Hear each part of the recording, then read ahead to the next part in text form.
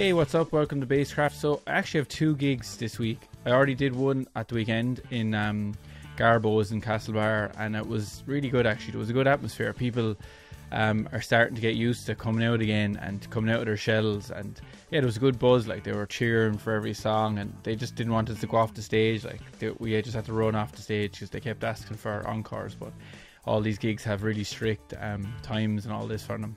And I'm doing a stream tomorrow in Cork, so yeah, that's pretty cool. 2 gigs in 1 week, that's like crazy. It's like a tour or something.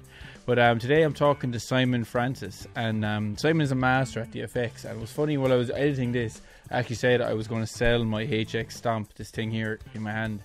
And funny, I've actually got into it a lot in the last while, so I started making some cool sounds with it. So I'm going to put one at the end of this just before the podcast starts, a preset I made. If anyone wants it, just send me an email. You can have it for free. It's no bother. It's probably crap anyway, but I was just kind of showing what you can do with this pedal, how out there you can go with it. And yeah, so Simon's a master of the effects, and he's featured on like Juan Alderete's pedal show and everything in America. He toured with Ellie Goulding for like 8 years, and he also was the bass player on a few tours with Kyle Minogue. And he did loads of kind of the synth parts on the bass. So he's very modest, but like he would be up there with Janik Gwizdala and Tim Lefebvre and all those people. I'm butchering these names, but they're not easy to say. Also, I saw today that Nate Navarro went to see him when he was on tour because he wanted to learn some of his tricks. So he's up there with all these guys who are like effects masters, tone alchemists. So you can see this is a long one. It's a 2-parter if you're listening on a podcast app. But you know, we just kind of hit it off, and I'm into the effects, but I had a lot to learn from him, and just his journey, his bass journey, was really interesting. So as you know, I don't cut these short, I just let them go. And yeah, was delighted to have him on. And he lives in Belfast, so hopefully I'm going to call up to his house there at some stage and just record a little episode going through pedals and messing around and that kind of stuff. So hope you enjoy it. As usual, like, subscribe, especially just like this on wherever you're listening, and that helps me out a lot. And yeah, talk to you soon.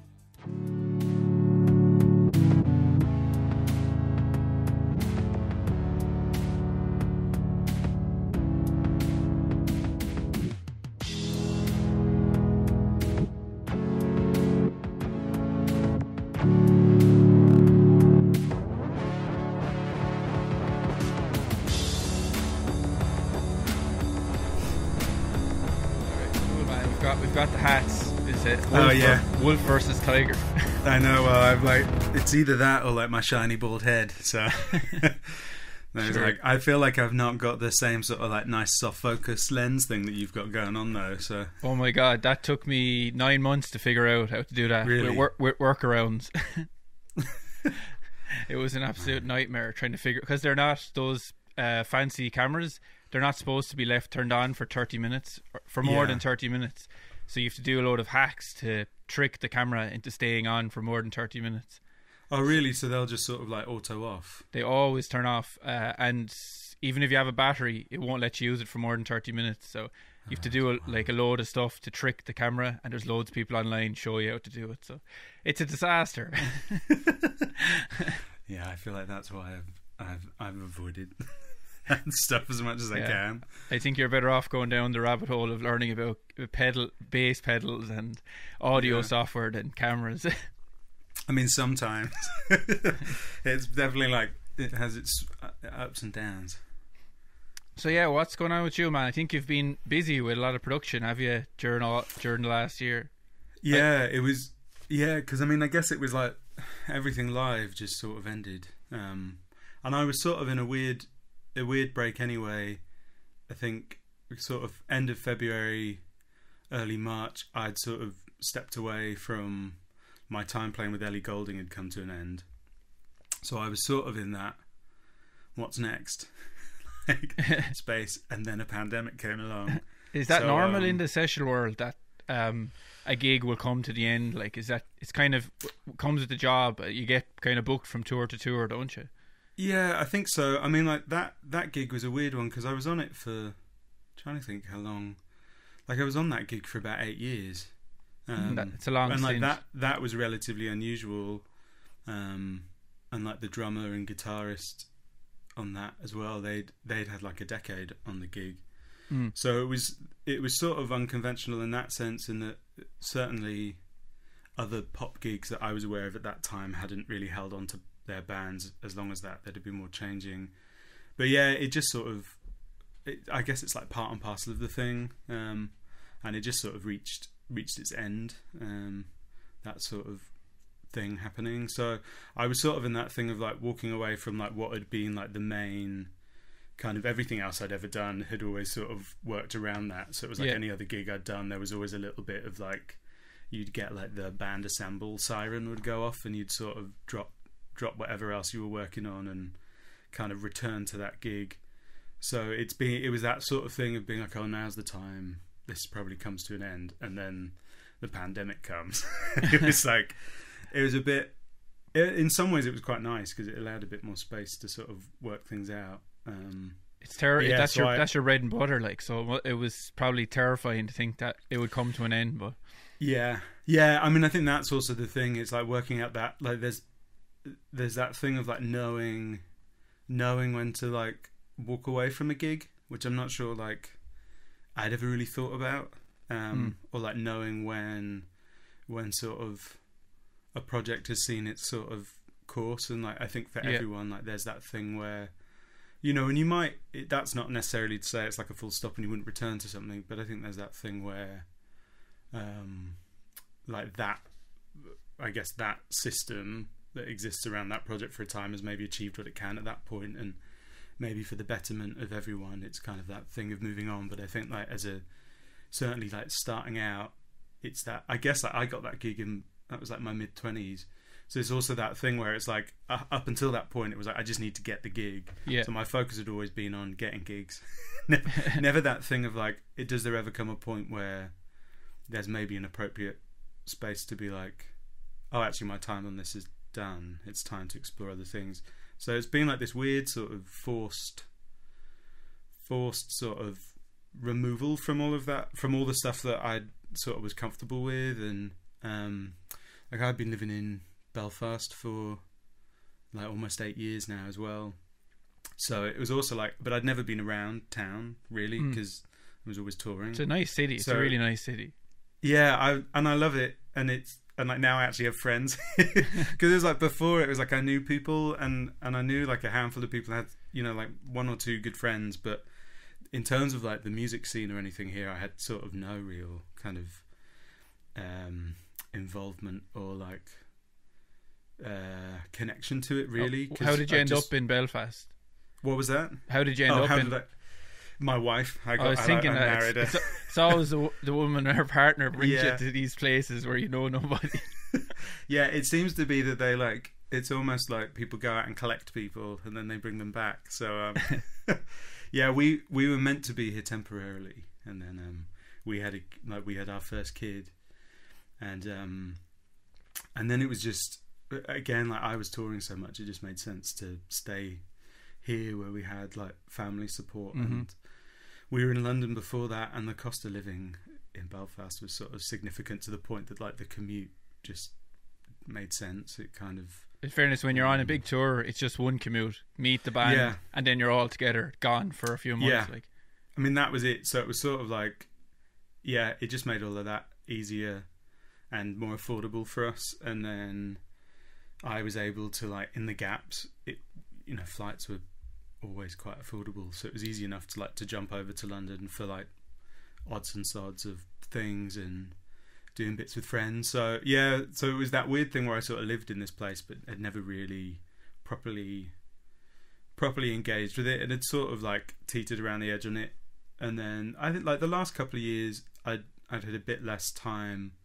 I think I worked out the other day, it's now been like 4 years or so since I've actually done like a proper solid block of touring. Like, I've done like little short runs, but so I think in that time I'd sort of started to make more relationships, and then that meant that kind of, again, like helpfully, like weirdly, it set me up quite well for the pandemic, because it meant that there were a bunch of kind of creative relationships here and just friendships that I had time to like invest in. And then really fortunately for me, that kind of led to like a load of really kind of satisfying creative projects and a bunch of like production and recording work. And yeah, like I've been really lucky to have bits of sort of external like remote sessions as well and things like that. So it's been that thing of just sort of like treading water and trying to stay afloat, but sort of in the midst of that, getting a sense of, like I think like loads of musicians, you all like, it's rare I think that you ever get someone who really just does one thing and doesn't want to at least dabble in other things. So it's been nice sort of to have that forced space to. No, it's a really interesting point you make, even for myself. Like, I've been in an original rock band for 10 years, and not that I ever thought that I'd do something else, but now that this happened, it's like, oh, this is what life's like without my band, and it's a bit shit. But I'm making the best of it, you know, but at least now I've seen what it's like not being in the band and being out on my own and doing my own stuff. But it's like great perspective for everyone, you know. You can see something that you probably never would have taken the risk to see, you know. Yeah, I sort of had that thing where, I'm like, I could have never have afforded to have chosen to not tour for a year. And I couldn't really afford not to tour for a year. And in fair, of all people as well, you're really well set up for this crap, because you're class at technology. Like, there's some musicians that mightn't even have owned an interface before the lockdown, and then people are like, we'll do a remote session. I don't even own a laptop. They could have been saying. I definitely felt like there was a bit of that hustle at the beginning of everyone sort of like, oh shit, we've got to find a way of like of making this happen. And I mean it's been like it has been good. It's that difficult thing of like not wanting to be glib about it as well, and not sort of try and be like, I've had a great year, because I definitely haven't in lots of other ways. No. But it's like, I guess it's like that thing of, I guess as humans we're like meaning making machines, aren't we? So it's like that thing where something like this, your brain sort of scrambles to make sense of it and try and like, and if certainly for me, it's like if I could hold on to my mental health for long enough, like I know that I'll sort of be able to level out and sort of figure out something from it. And I don't like, one of my big takeaways from it is like performance and like playing shows like I just miss terribly. And I realize even like in the studio, I'm sort of constantly seeking opportunities for performance in that. So whether it's like just setting things going and creating a bit of chaos and trying to like respond to, like, if I can't be jamming with other musicians or kind of in a live, you know, environment of having that push and pull with other musicians on the stage, if I can set up synths or effects pedals that will push and pull against what I'm doing and forces me to sort of pay attention and perform to and with them, I think I realise a lot of how I operate is sort of focused around that. And so that it's been helpful sort of identifying that and being able to scratch that itch. But like right now I'm like, I just desperately want to, I've not even really properly like jammed or played with anyone outside of, again, sort of outside of a studio context of it being like, right, there's a song, we've got 2 hours, make it happen. And like, and I really enjoy that. It's really fun, but it's a very different thing to, you know, having spent like 15, 20 years or whatever of like solidly, being like a bass player, it's like the moment you sort of pick up a bass, you're immediately in a band, because anyone one few root notes and you can play a song and they can't find a bass player. Yeah, if you can pluck like an open E, you're done. Like, this is it, you're made. So so I think it's like having that taken away. I'm like, okay, I definitely sort of have that thing of the last year being like, oh, could I just do studio stuff? And I'm like, it's fun, but I think for me there's a vitality of live stuff that I'm like, no, I definitely want that to sort of continue, and I'm sort of getting increasingly sort of anxious for that to return. But you know, there's not really, I don't think there's any way of predicting when that will properly like burst forth. No way. And I actually might have a gig in Northern Ireland by the end of the year, but you'd miss the oomph of the amp. Like, even I never plug in my pedal board at home. I'm always just like using the laptop or whatever. But yesterday, I don't know, I was watching some of your pedal videos, so I said I'd plug in my pedal board and had the amp turned up, and I just loving the oomph of like the big muff, and it's just, you just can't compare to having a real amp vibrating air and just making the sounds. Yeah, I had like, well, I ended up like typically I got a new like amp and speaker setup during the lockdown, like the first one, and which I'd got for sort of other projects that I was meant to have over the summer last year. So, but I've got like the I think it was like the first one in Europe, like the Mesa TT800. So I have like this 800 watt amp, which is like the loudest amp I've ever owned. Have it on like a 0.2 or something, like barely turn on the volume. Yeah, like I've been using it as a preamp at home because it's got a really nice like tube DI output on it. Oh, nice, yeah. And it sounds great. But that's all I've used it with, and like with headphones, and like the studio I'm in, it sort of exists. It's on like the mezzanine floor of a warehouse for like a live sound production company. So like a few months ago, I just plugged everything up and turned it up really loud in the warehouse.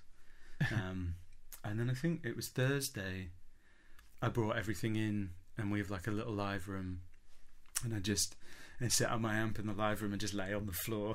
I was just playing notes, just a sort of like, I just had a quiet day, so I was like, I just want to. I had that thing. I was like, I really miss the sound of like a loud amp, and I was like, I'm just gonna like turn it up and like lie on the floor and play it and just feel that again. But you react to it, like even when you have the loud amp with the distortion, especially, or fuzz, get all those harmonics, extra harmonics above the sound, and you'll just play something completely different. Usually something maybe a bit less complex, because you're reacting to all those harmonics coming off the fuzz, which you won't really do if you just have a pair of headphones on and a fake distortion sound. Yeah, I could probably do, like, I feel like I'm so used to that. Like, I don't know if you ever have that thing where like you think back to when you were like younger or first starting out, and I remember sort of having that moment where I kind of had a bit more focus on wanting to make music like a thing that I could try and do in a way that would sustain me, and like getting really into like Victor Wooten videos and like being like, I've got to learn if I'm going to be like, I went through this whole like I need to be a chameleon phase sort of thing. And I had all this facility on the instrument that I just don't have now, because it's like my sort of career has pretty much just been playing one note through a ton of effects and just having like a really rich sound. So it's like you just play one note that sounds massive, and it's like I always have that thing now that when I finally turn all the distortion and the effects off, I'm like, oh crap, like, what do I play? One note doesn't sound as good as it used to. Yeah. So what do I do with all this space? But I was reading that you did like a Kylie Minogue tour, and you did all the synth on the, like, there was no actual synth player on the tour, and you did all of it on the bass, or was there also a synth player? Yeah, so there was like a synth player doing keys and all the obvious key stuff, but all the synth bass stuff I just kind of ended up covering on bass guitar. So the beginning of that tour, it was for her album Golden, which was like the previous one to the most recent one. So it was 2018 maybe, and the initial run of shows were like small, like the smallest venues she'd ever done. So it was like Gorilla in Manchester, so like, you know, sub 1,000 sort of capacity spaces. So the stages were small. So at the beginning there was sort of chat about me having a synth, and then it just became really apparent there wasn't going to be any space for that. And there was a discussion about that being on track, and I was like, oh, I'd really like to. I'd done like a few, like with, I guess over like the 8 years with Ellie Goulding, it had been like I'd just progressively done less and less with the keyboard, to the point that like I think I'd only ever really play the keyboard if I'd do a lot of like playing a synth line on the keyboard and playing a bass line on the bass sort of thing, so like sort of tapping it with my fretting hand. But with Kylie stuff, I was like, actually it's so distinct, like the bass synth stuff is all there. And I know that Deshan, the bass player who'd sort of been on that gig, you know, for sort of the 7 or 8 years preceding my kind of time on it, he'd done a lot of effects stuff. So, but yeah, like it's that thing where I arrived on the first day with this pedal board like the size of a table. I remember like the front of house guy was like, oh, that's a big pedal board, and like I was like, oh shit, I really need to make this happen. But yeah, but like when I sort of walked away from that gig, it was like a mate, the front of house guy was like, I never had to touch your EQs or faders or do anything with you at the thing, and like managed to cover all the bass synth parts just with a bass and pedals, which was fun. Like that was I think that felt like the first time I'd like properly walked into something and been like that was like a whole new camp for me, really. I didn't know. I sort of loosely knew some of the people, Christian Galino, who's the keys player and like band leader. I knew him a bit before, and the two backing singers I'd worked with before, but everyone else was sort of new. And the musical director and that, Steve Anderson, I hadn't worked with before. So everything else I'd sort of done before that with lots of effect had been with Joe Clegg, who MDs Ellie. So he and I do a lot of work together. Yeah, it was like reading I that, assist him in his stuff. So anything we've ever played on together, I've always had that, like, he knows what I'm trying to do. But it's a really different thing sort of going into somewhere and being aware that someone maybe has no like understanding of what I'm attempting to do. So that was definitely the first time I felt that pressure of being like, this needs to like from day one be like, I mean, and that gig was like, I arrived on day one and it was meant to just sort of be like a setup day, and I think like Kylie had been in Cuba or something, like recording a music video, and they were like, oh, she might pop in and say hi. And then she popped in, said hi, and then was like, right, let's run the set. And it was like day one. And I was like, great. I'd had like maybe a week of like prep for the whole thing. So it definitely felt like, but yeah, so that was like, that was really fun. And that's sort of been my, my sort of personal war against like bass on track. Like, what was your process for like, I suppose you listened to Kylie's new album and then you just had your ridiculous pedal board out at home and just trying to figure out how to emulate, because I assume the parts you're emulating are just keyboards synths. Yeah. I mean, it's sort of like, I'm not really doing anything particularly new. Like I feel like on like bass forums and stuff years ago, there were loads of people kind of, I guess, looking for synthy sounds on bass and talking about like octave, fuzz, envelope, and so for me it's all sort of come out of that, and then so I guess like ear training. So on like prepping for a gig like that, or I guess any of the gigs I've done, you'll get sent like the mix track, and then generally you'll get sent like stems or multis with everything sort of broken down, which is really helpful. So you can listen to kind of things in isolation and work out how everything relates. And so it sort of just comes from there. And I do a bit of, I guess like with anything, I've got certain like sounds and palettes that I go to. So there's a sound that was in the like purple line 6, but the FM4. It was like at the same time as like the DL4, and there's like a synth string patch in that, which has then been like everything line 6 has made ever since. And like that's like my go-to if there's anything that's like sawtoothy, like Reese bass sort of thing, or like so like that was like pretty much that sound is what I used for like the chorus of Love Me Like You Do with Ellie Goulding. Like that was pretty much the sound, like maybe with a bit of modulation. So there's things like that I'll kind of go to, and as time's gone on, before I used to really focus on creating like all the, really try and get all the microscopic details of what was maybe on a record. But I think as time's gone on, I sort of feel like actually having a palette that you draw from on live stuff is like, I don't know if you've ever watched like videos of like Shaka Khan live doing like Ain't Nobody, and it's like no one ever plays that on synth. It's almost always on bass guitar. Yeah.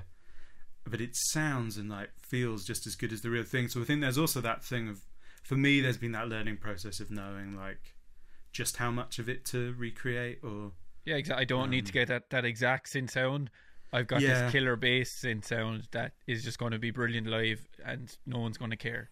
Yeah. So it was like, and I guess like as an example of that, there was a song on that record of Kylie's called Raining Glitter, and it was like it was like this really like chewy, almost like sinewy, like synth based thing, had this real like greasy flavor, and I kind of got to a point of really having that sound done, but playing it just didn't feel the way that sort of effects chain was working didn't feel very satisfying. And so, like, I guess as an example on that one, I just ended up using like an envelope filter and this sort of detuning effect and a little bit of octaver underneath it, but just a lot of dirt. And so it was this really quite dirty but tight bass sound, and it was like that was like one of those things where I remember we played that song and it was like everyone sort of lit up and was like, oh, that's and it's that sort of thing of being like, oh yeah, like sometimes there's that degree of sort of interpretation, and it's still like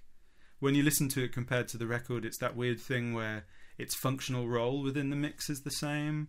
And so I think that's more my focus, and I guess like with lots of practice I feel like a lot of it happens intuitively now. Like I'll sort of hear a sound and I think my ear and I guess like my audio memory or whatever has that thing of being like, oh, there's that sound, oh, I can get that with this or with this. And like, I mean, like now with things like there's like the Panda MIDI Future Impact and like the Source Audio C4, like with things like that, it's like, you know, it is a full synth pretty much. So it's you can approach that in the same way you can any sound design, but it's a lot of the time on pop records you're not even talking about one sound, it's maybe like five things layered on top of each other. So some of it is like trying to work out how to do that, and sometimes even with like a Moog bass sound, you're just best off just playing clean.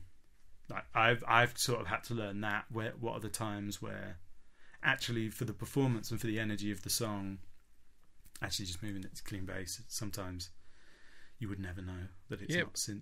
In fairness, live, like as well, it's a difference between, you know, when they're mixing those songs, they're being mixed to be heard on a phone speaker. But like when you're on a stage and you've got thousands of watts, you can get away with pushing out all that bass and sub. Yeah.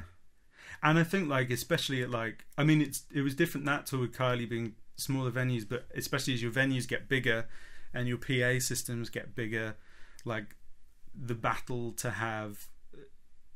be able to hear the note of a bass guitar is like, and I guess I probably should have prefaced all of this like the front of house engineer with Ellie Goulding, a guy called Joe Harling, was massively instrumental in me being able to make all of this work, because it was he had ears that I just massively trusted, and we were able to kind of foster a relationship where he was honest with me and was like, sounds shit if it did, but I was able to kind of let him know what I was trying to do. And I remember like really early on he was like, I don't really know what to do with you at bass, and he'd come from like the gig he'd done before that was like Michael Kiwanuka, so he you know, he'd been like very clear band roles, and I kind of was like, you know, you just need to think of it like a synth.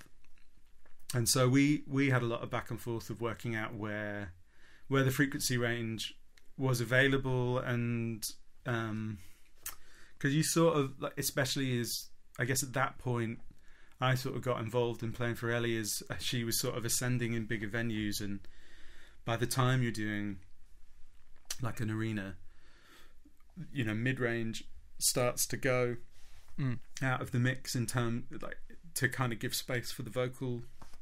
And it was that I couldn't have, I think without a front of house engineer to sort of reflect back on what was and wasn't working, and like a lot of my signal chain sort of developed in response to that, and like I ended up using, well, I'd used like a DoD meat box before, and then when Mantic brought out the Density Hulk I moved to that, and so I always run that as like a parallel path. So that's sort of the first effect in my chain, but it sends out the sub to like a separate DI line.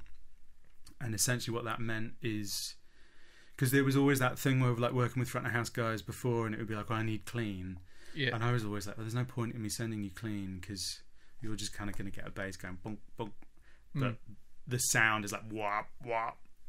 So yeah, you don't want the clean coming out, you want that crazy sound.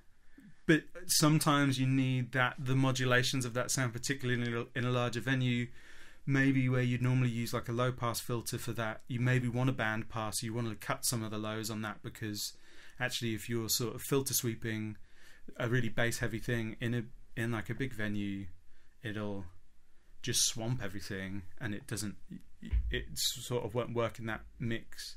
You don't have the same control as you would, I think, mixing or recording something.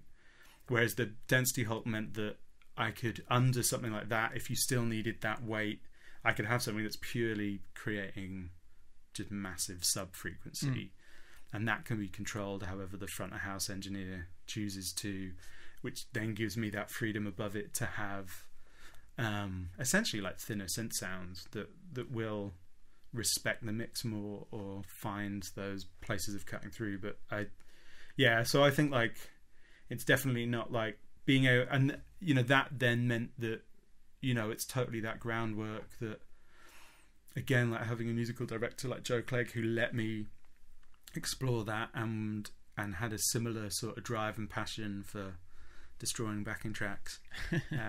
It meant that there was like that environment to foster it, And when you're on those big pop star gigs, would you need to learn like a big repertoire? Like I doubt it's like being in the E Street Band. It's like, this is the set list for the tour, and that's what we're sticking to. Or would some of those big acts throw a curveball and be like, I'm playing this album track from like 10 years ago tonight? I mean, it was, I think with Ellie, that's been, I guess that being my primary experience of that was very particular, because it was like I came on board in album 2, so it was like there was only really a repertoire of like 20 songs to learn, which was kind of easy enough. And then as it's, I was sort of there then as the next album came out and as other releases came, so all of that stuff you were sort of learning as you went, and your brain sort of holds it kind of loosely. And so we'd have like, I remember actually we had like one like festival, and as we were walking to stage, like Joe the MD turns to me, he's like, right, we're doing this song tonight, everyone. And I was like, oh shit, like what do I do in that song? And the song started, and it was one that I was like, I know in the verses I do like these sub drops on the bass guitar with an expression pedal, and I'm like, but I do something on the synth. And I was like, but I don't know what I do on the synth. And I just remember it hitting, and I did this sub drop, and I played a note on the synth that I thought would be the right note, and it was not the right note, and I just sort of slid up and down the thing, just hoping to find the thing. And so I feel like the most of the first verse I was just like doing this, and then when the chorus hit, everything sort of clicked into place, and I was like, oh, I know where I am now. And like we walked off stage that like night, and I was like, guys, I'm so sorry about verse 1 of and like no one was like, what do you mean, it sounded great. She didn't do a James Brown on you, and she's like, Simon, I'm docking you 50 quid for that. I know. Luckily everyone thought that it was like, I don't know, I was like, I just remember doing it, and I was like, oh shit, I've done it now. I sort of had that mentality of like, I guess if you play like a mistake over and over again, it becomes intentional. That was how I faked that moment. But yes, like when I went on to Kylie, I was just sent the new album to learn, and then there was like a handful of older songs. I guess like the sort of like the greatest hits. So, but it really like the initial run. So I was sort of booked for this kind of initial like underplay, small venue. It was all around the album release run, and we were pretty much just performing that record for the most part, and then within that were some like rearrangements of things like Can't Get You Out of My Head and Spinning Around in sort of the like country disco world that record was in. But then like night 1 of that tour, like the crowd requested a song, and Kylie just started playing it, and I can't even remember what the song was, but I did not know it. And it was just like the guitarist's hands or something like that. Yeah, like it was totally that. I mean, and like Christian Galino, the keyboard player on that, he again sort of like co-MDs that with Steve Anderson, and he acts as band leader in that, so he sort of is able to, like, we had him on in our ears on the mic. But it was fun. Like in previous lives, that I've lived. I've done like a fair amount of that sort of like I think like I had when I was kind of younger. I grew up going to church, and a lot of that was, you know, you did a lot of like off the cuff, like people just sing a song from a multi-thousand song repertoire that it's assumed that you're familiar with. So I think I got quite good at working out how to blag that, but that felt like a very sort of like being thrown in the deep end of needing to sort of draw on that skill again. That's where you cut your teeth, wasn't it, doing that Christian contemporary music? Yeah, so like my sort of first forays into like being paid to do music was CCM stuff and like some praise and worship gigs. And it was like I think like I sort of had that, I guess, like as you grow, I sort of moved away from that world and had a bit of that sort of embarrassment about being involved in some of that industry, and there's definitely like an ugly side to some of that. Also, you know, certainly things about the way that world operates that don't align with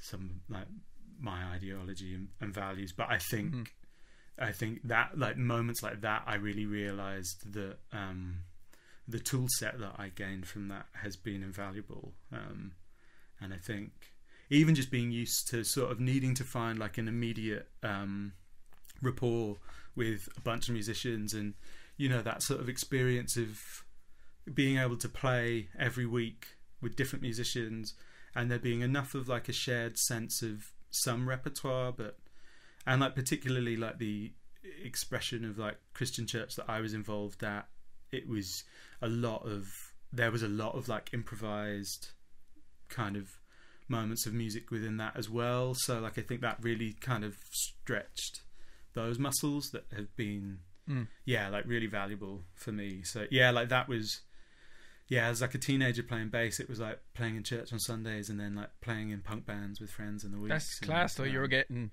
both schools. You were getting like how to be a rocker, and you were getting a more academic thing in the church, like. Yeah, and then having that thing of like I was always trying to bring like like fuzz pedals and synths into the church, so which was always like sort of received with like varying degrees of like suspicion and sometimes like real acceptance. But I remember I got like my first filter pedal, and it was like the Electro Harmonix like Enigma cue balls thing. Oh yeah, big massive thing, huge footprint and everything. And like I love it. I think it's a really underrated filter. But I remember like setting it up, and I've been playing with it at home on like, I think I'm probably just on headphones and doing like filter suits with it, and I was like, that sounds huge. Yeah, I'm gonna do that, and like I'm gonna try see if I can like do that, and like in church on Sunday, and there was like a song, and it was like this sort of like mellow atmospheric thing, and I was like, oh yeah, some like deep synth bass swells would be great here. And like the resonance was just so high on it, and my earphones just had not been able to like impress upon me just how much low end was being generated. And I remember like the subs under the stage just shook, and a bunch of the mic stands just fell over. Summon the devil. Yeah, I mean, I was like, you know, maybe some people will think it's like some like move of God or something, but that I mean, like even like that moment was one of those. I was so excited by that. That like, you know, those were all sort of the beginnings of like wanting to like pursue exploring those sounds more, and but it's like that stuff has definitely then been helpful with like learning repertoire and being able to sort of blag your way through songs that you don't know, and I guess you sort of learn, I guess, like a practical music theory that allows you, or my experience is like you gain from it some sort of intuitive sense of being able to sort of predict where harmony might go, which is really helpful, and is again like not one of those things that I'd ever really sort of cognitively considered. And then I think it's then as time goes on and you maybe chat to other people and they're like, how do you do that? And you're like, oh yeah, like I probably have this thing of, I'm aware that if the melodies will sort of, a well structured or well written song, the harmony and melody will sort of move together to lead you to where it's going to go. And I think it's that thing of if you have enough practice, you know, you hear it in your ear, like even if you can't explain it, like if like I'm only dipping into it more myself. I did a lot as a teenager when I had lessons from a drummer. He was just doing theory, but like with all, you know, secondary dominants and that, they usually go to the fifth chord. They go up a fifth. Like there's a formula, and even if you can't explain it, and you've been playing music enough, you hear it in your ear, and you'll hear where these things go. Like, yeah, I think we're so like, you know, all that stuff is so familiar. It's like, even if you don't know what you're doing, you sort of, it's kind of what you'll end up doing anyway. So I like, a lot of that's been really helpful, and it's definitely, I think, allowed me. It's been like a load of skills that have been really helpful as like working as a session musician, to sort of understand those ways that you. Yeah, I think just the importance even of just kind of having some degree of connection with the musicians you're working with, and because it's wild sometimes. Like, you work with people and people just don't understand that. You know, like, it's hard to make music being performed on a stage by a bunch of musicians feel and sound good if people don't feel and sound good hanging out with each other. Yeah. Like, I think that's such an important part of it. So I think, you know, I think things like that were always sort of, that was helpful to learn, and to be able to, like, I think it also meant, like, you know, the punk bands I was in, or like all the own bands that I had with friends, it was like we were all like the same level pretty much. Like, we'd all learnt to play at the same time, and we were all the same age. Whereas it was like, for me, again, at church, it was like, you know, like, there were drummers and bass players and guitarists and keyboard players. Like, again, I was really fortunate, like, at the church that I was at, there are a number of musicians who were working professionally within various contexts. And so, like, it was like, I could have been like jamming with my friends that week and like come out being like, oh, I'm the best musician in our band or whatever. And then, like, on Sunday, like, I'm playing with a drummer who can play polyrhythms with every single limb, and I'm like, oh shit, I suck. That's humbling, at least. Like, yeah. But isn't that like an old adage? The best way to get better is to play with people who are, you know, are above you as a musician. Oh yeah. Because then you're always like learning and chasing from them, like, you know. Yeah, I'd always rather be like the worst musician in any given band. Like, and like, in fairness, I feel like that. I feel like definitely when I walked onto like the Ellie Goulding gig, I was so intimidated by the other musicians, and it was like I'd not really done a gig of that level before then, and yeah, like, it was like Joe on drums and like Chris Ketley, the guitarist, and the keys player was a guy called Max Cook, and the three of them were just like, yeah, they're like those musical director people. They're super. Yeah. They know your parts. They know the drummers, the bass, everyone's parts. Like, yeah, I mean, and that is the thing. Like, all three of them, like, and I think that again, that was sort of the unique thing about that gig. Actually, like, all four of us in the band. But when I kind of came into that, I really sort of just, I viewed myself as a musician, and before that, as a musician, I really just thought of myself as a bass player, and I dabbled in like bits of production before then and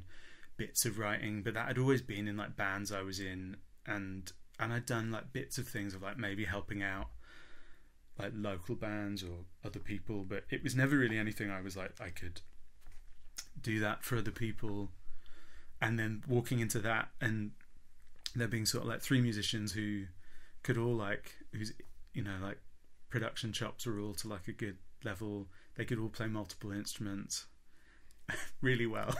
and you know, they were all attractive and like all like really well groomed, and it was like, I like, even it was all of that sort of stuff. Like, I remember sort of like walking in on the first day, and a lot of the gigs I'd been doing before that had been much more like indie alternative kind of gigs. So I had like this, my beard was a bit unkempt, and I'd been wanting to grow out my hair.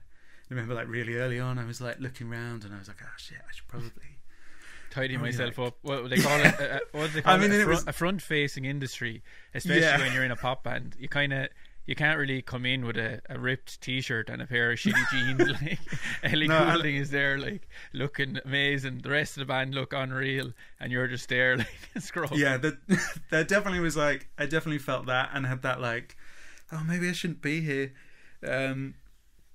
And then, yeah, I mean, like, that sort of reached its apex. So like, there was a point, I think on the first US tour I did, I was like, I'd got so sort of like tired of, like, I sort of felt this vanity sort of growing up in myself, so I ended up just shaving my head on the door, because I was like, I'm tired of worrying about my hair and like, needing, because everyone else was like, I was like, man, like everyone else is so like well put together, and I was like, that's just not, I was like, that just wasn't really me at all. I was like, I just sort of, you know, and just throw whatever on, and so I was like, I'm just going to shave my head, and then I grew it really long, and then I was balding, so now I just shave all the time, which suits me quite well, although it's more like, it's higher maintenance than I thought it'd be. But yeah, like, I mean, that, it was really intimidating walking onto that. And then it was the same, I had the same thing with Kylie as well. It was the level of musicianship on that gig is wild, and I really was aware of that. And a lot of the gigs, you know, I'd kind of done Ellie, and I'd done like little bits and pieces in the gaps, and but it'd been a lot of the other stuff I'd done, again, had been so effects heavy. Like I'd done a bunch of stuff with Becky Hill and doing sort of dancey stuff, which was so much fun, like doing all like the big like FM synthy dance bass lines on a bass guitar, but none of it was that complex to play. And it was coming onto Kylie where there was that disco funk stuff. Her music is fun for bass. Like, it has a good high tempo and some really cool bass lines. Yeah, I mean, and like bass lines that really drive the song. And so for me, I really was like, oh man, I'm going to be so exposed on this. So yeah, like but it was great. I learned so much from, you know, everyone in that band was like, I mean, Christian, the keyboard player, has maybe the greatest pocket of any musician I've ever worked with, regardless of their instrument. Just his sense of time and where he sits around it, and that was probably the first gig that I've worked on where really the rhythm section is drums, bass, and keys. You know, and it's all those sort of like clavel Rhodes parts, or really quite percussive things, and that sort of having that synergy. And Tom Meadows, the drummer on that, is just, he's so tight, and it, you know, it's all that disco, like pretty much Fall to the Floor and that kind of electronic informed stuff, and his sort of attention to that detail and the way that he builds drama and tension and opens up drum things, even though the pattern maybe isn't changing. There are these ways that the energy ebbs and flows, and being able to sort of, I kind of came away from that and learnt so much. And it was nice to sort of feel like I got away with it. And I'd say that's amazing, but it must have been amazing. Like, do you ever just stop and think, I can't believe I've seen some of the gigs you did, like, and there's to be 100,000 people or something. Like, did you just take it all in your stride? But I was also thinking, I saw a video of you with Juan, how do you pronounce it, Juan Alderete? Oh yeah, Juan Alderete, yeah. Was that almost more of a pinch me moment, sitting in chatting to him, than playing to 100,000 people? That, because you're like, this someone from when you were a teenager that inspired you, and you're just sitting there chatting to him about pedals and playing the bass. That must have been as big as seeing 100,000 people. Yeah, I mean, it's, to be honest, all of that stuff feels really surreal. Yeah, I mean, like those gigs of that size are mad. There's a weird sort of like, not detachment, but I think when I would get much more nervous playing in like a small like pub sort of gig venue, because you can see everyone, and like if one person isn't enjoying the gig, that's like 10% of the audience. From my experience, and you can't see the audience at the big gigs because the lights are so bright. Yeah, and I think there's something almost like chemical that happens when you have like 100,000 humans together. It's sort of like that one person not having a good time. You know, you can always find someone who's having the best time of their life. But it's definitely, so I think sometimes actually the danger of like the big gigs is it's really easy to almost sort of like dehumanize the crowd and sort of not really see them as people anymore, and it's just a crowd. And I think if you don't sort of, I guess both helpfully, if you sort of just engage with that, any sort of sense of fear or nerve sort of go. And yeah, like I guess like for me that it did get to a point where it was so sort of normal and regular, and it's the outside stuff where you can actually see the crowd, like, whereas when you're playing like an arena gig with the lights and stuff, you can't really see the crowd, and so like you can feel the energy, but it's more that. Whereas like, I mean, like the one thing was wild. I mean, like it was like he'd been. I think for me growing up, it was like my kind of big bass heroes were like the two like real prominent ones for me were like Justin Meldal-Johnson and Juan, and both of them, their sort of use of effects pedals and creating sort of interesting sounds and that like really kind of creative approach to their instrument was just a massive inspiration for me, and really I've essentially built a career on ripping them off. And to have him invite you on his TV show. Yeah, I mean, like so that. cool. So I think like we connected on Instagram or something, and then we'd message back and forth every now and then, and I was always like, "This is mental." Yeah. And then you're trying to be cool, talking to him. Oh, hi, how are you? But you're saying to your wife, "This is unbelievable." Yeah, it was. I mean, that was totally it. And then he was like, I think there was one time he's like, "Oh, you're going to be in LA?" And I was like, "Yeah." And he's like, "Oh man, like come and hang out." And so like the first, because I've done like 2 interviews with pedals and effects, and like the first time, that first one was the first time I'd met him in person, and it was like he was like, "I'll come down to my studio space," and I sort of arrived, and he was like, "I don't want to talk to you too much. I want to capture that, like that sort of." It's like doing this. It's like you can't have a conversation before you press record. You just go. Yeah. So it was. I mean, and it was wild because it was like walking in, and it's like him, and then Nick Reinhardt's there, and in terms of like for me, two really, both of them are so kind of inspiring creative forces. And it was just mad, sort of being sat there in the room, and sort of having that chat, and having that moment of realizing like. I think in that video I did the thing where I showed one how I used the density Hulk in parallel to like a micro synth with a chorus afterwards. Yeah, that's you were showing how to retain the low end or something. He was really interested. He was like, "Wow, that's class." And it was like, I think like he texted me like a couple of days after that and was like, "Dude, I just did that at a gig." And it was that thing where I was like, "This is really weird." Yeah, there's this sort of that relationship shifted to that, and that kind of got to a point where anytime I was in LA I'd have seen him and hung out with him, and just like he is like just such a light of like musical joy. Like I've not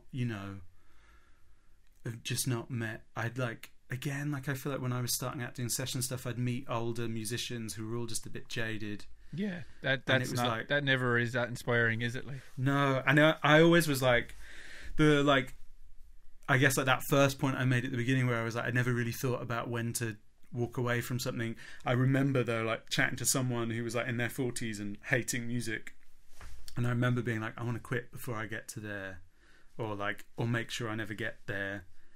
And I felt for like the longest time I really struggled to find anyone that had gone that far.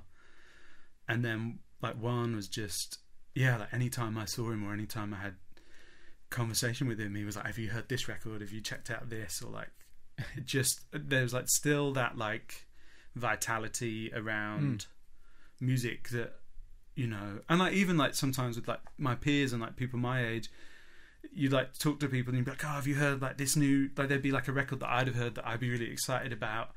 And people were like, I know I don't really listen to music. You stop. Everyone does that. You did a lot. Obviously you don't, but you kind of stop listening after a while. You're like, I just have these bands I liked as a teenager, and I don't need to hear any more music ever again. Yeah, I think there's maybe something. I think as time's gone on, I'm like, maybe there's something wrong with me. Like I'm like constantly like addicted to trying to find like new music. I think it's probably that slightly sort of like indie snob teenage version of me. You want to be the first to find it before anyone else. Yeah, like I need to be able to be like, "Oh, the first EP that they put out independently is way better than anything else they've done." No, you're at a party and you're like, they don't even know what sample this song is using. Yeah. I mean, then definitely like I remember going through that phase of like being obsessed with working out like where loads of the samples were coming from and trying to like familiarize myself with that. But I sort of gave up. Yeah, it was just you went down the rabbit hole.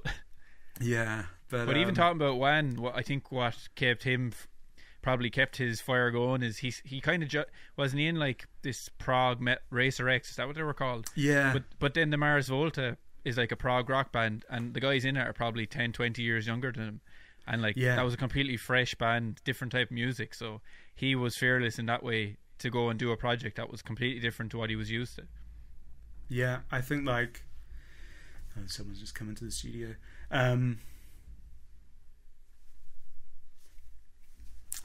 Sorry, that's great. Just in case someone walked in.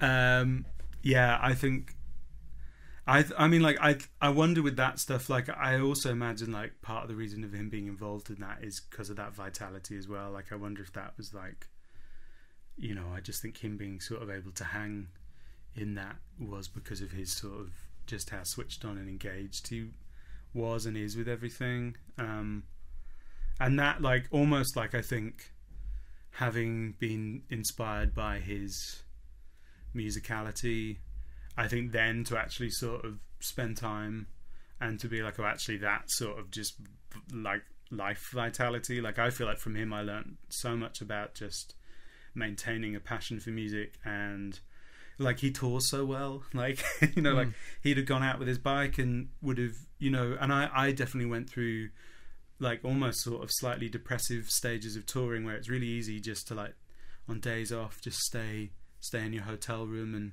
it is like, you go into yourself like. Yeah, I mean, and like I'm introverted by nature, so it's like especially for me, sort of like probably the first 20 minutes after coming off of stage, I just need a bit of time to just sort of like regather my energy.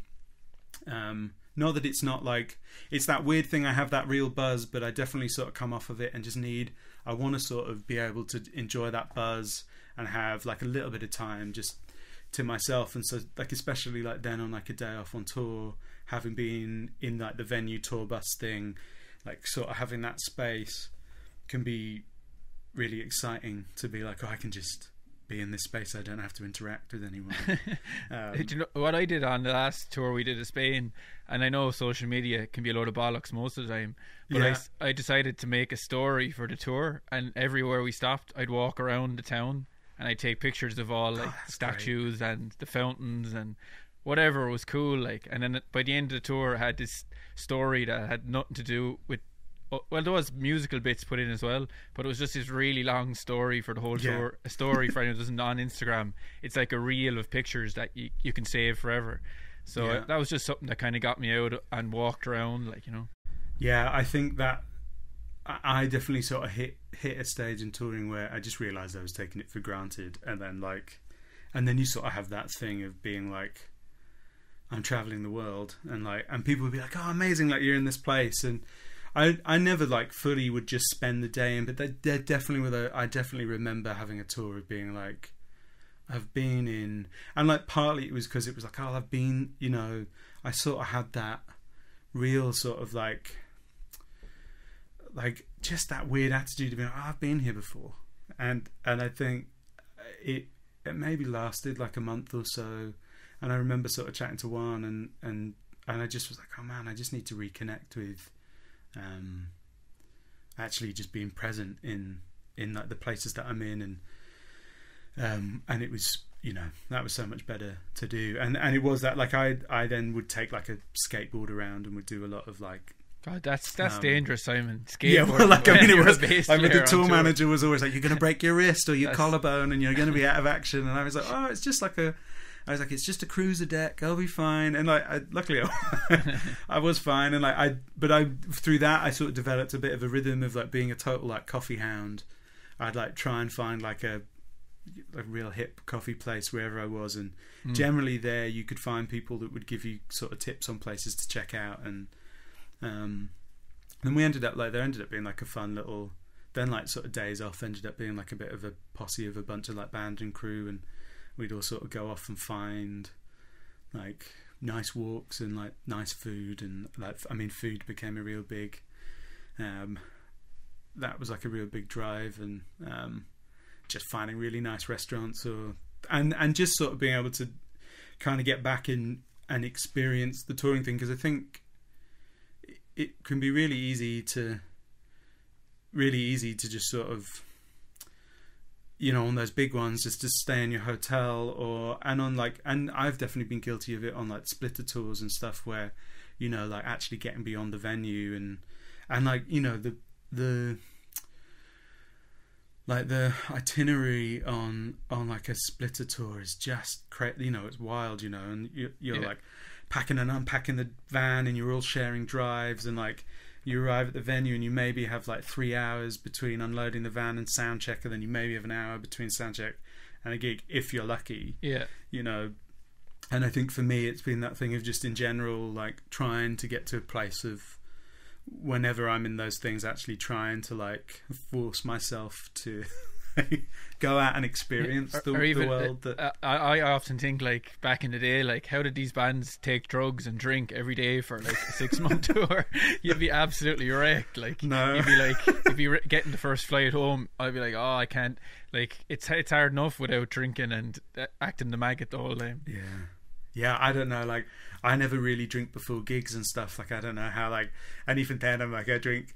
I had like a phone call from my GP the other day, like, it had been like 7.5 years or whatever living here, and I've not been registered with a GP the whole time of being here, and obviously like when the vaccine was coming around, I was like, oh crap, I'm going to need to register, and they kind of called up and were like, just like general health check, and they're like, how much do you drink? And I was like, well, at the minute, not much. But I was like, but there was a time touring, and then you sort of have that moment where I recollect, and I'm like, man, like, because you sort of like, I almost always, I mean, I was sort of like raised in like the house of like never leave your plate empty, and I applied that to that's the a terrible attitude for a musician when it comes to drink, like that. Yeah, so it was a real like, yeah, like, so I kind of adopted a sense of like never leave the rider empty, and you know the space between finishing a gig and getting on the bus or going to the hotel or getting in the van, it's really not that much time that I'm like, I think like it never was a problem for me, thankfully, but it definitely I'm like, it definitely wasn't great, and I think some of my actually kind of reconnecting with being present to touring in the places I was going, part of that was actually kind of not drinking all of the beer and whiskey on the rider the night before, because that'll be like, I sort of started to think, I was like, oh, alcohol might give you like a fun night, but that's always the repayment is paid the next day. Oh god, yeah, and you pay it in double. Yeah, but yeah, with interest. So I sort of slowed down a little bit on that, but I don't know how people like, I mean, like, I know people that are like, oh yeah, like, you know, pretty much from the time they get to the venue they just drink, and I don't think I could do that. Why do they even put alcohol on the rider if the band, like, it's like the temptation? It's like me, I just did the shopping before we did this, and I generally don't buy loads of sweets and chocolate because I'll eat them. I'm a fiend for it. Like, would it not be easier just to not put the alcohol on the riders? I know you're missing out on that, but when the temptation is there, like, you get in trouble.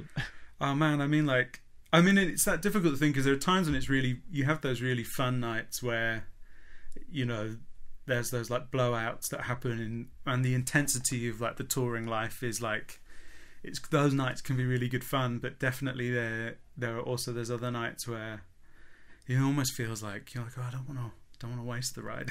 But, yeah, that's your like teenage mentality. It's like, you're used to playing for nothing, for a few beers, so you're going to drink them, and you can't. Yeah, oh man, like, you're trying to lose that. Yeah, like, it's totally that thing of like showing up at like a club and being given like your tickets for like 3 cans of Red Stripe and being like, I'm going to get all 3 cans of Red Stripe. Or even cheat and try to get a few extra. Flag it. Yeah, sort of like work out if any of the other bands are being careless with their tickets. Or get your beer but don't give the ticket, and then you'll have one spare. But it's, I mean, like, it's funny, that stuff again, like actually having that time away from touring and reflecting on some of that stuff. I was like, it definitely was probably at the time was drinking a lot.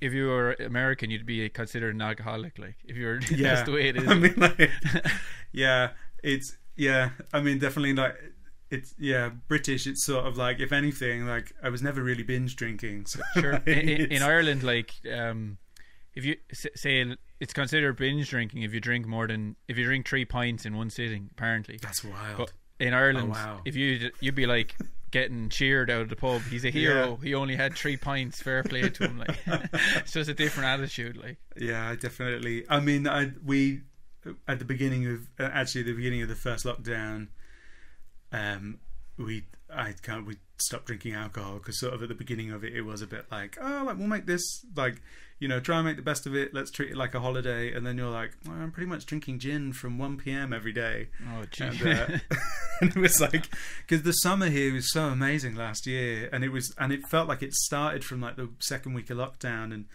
and it was sort of like just sitting in the garden, like drinking nice beers, and then there was sort of both that sense of being like, oh, this isn't going to end soon, and probably need to stop spending all this money because I'm not making any money.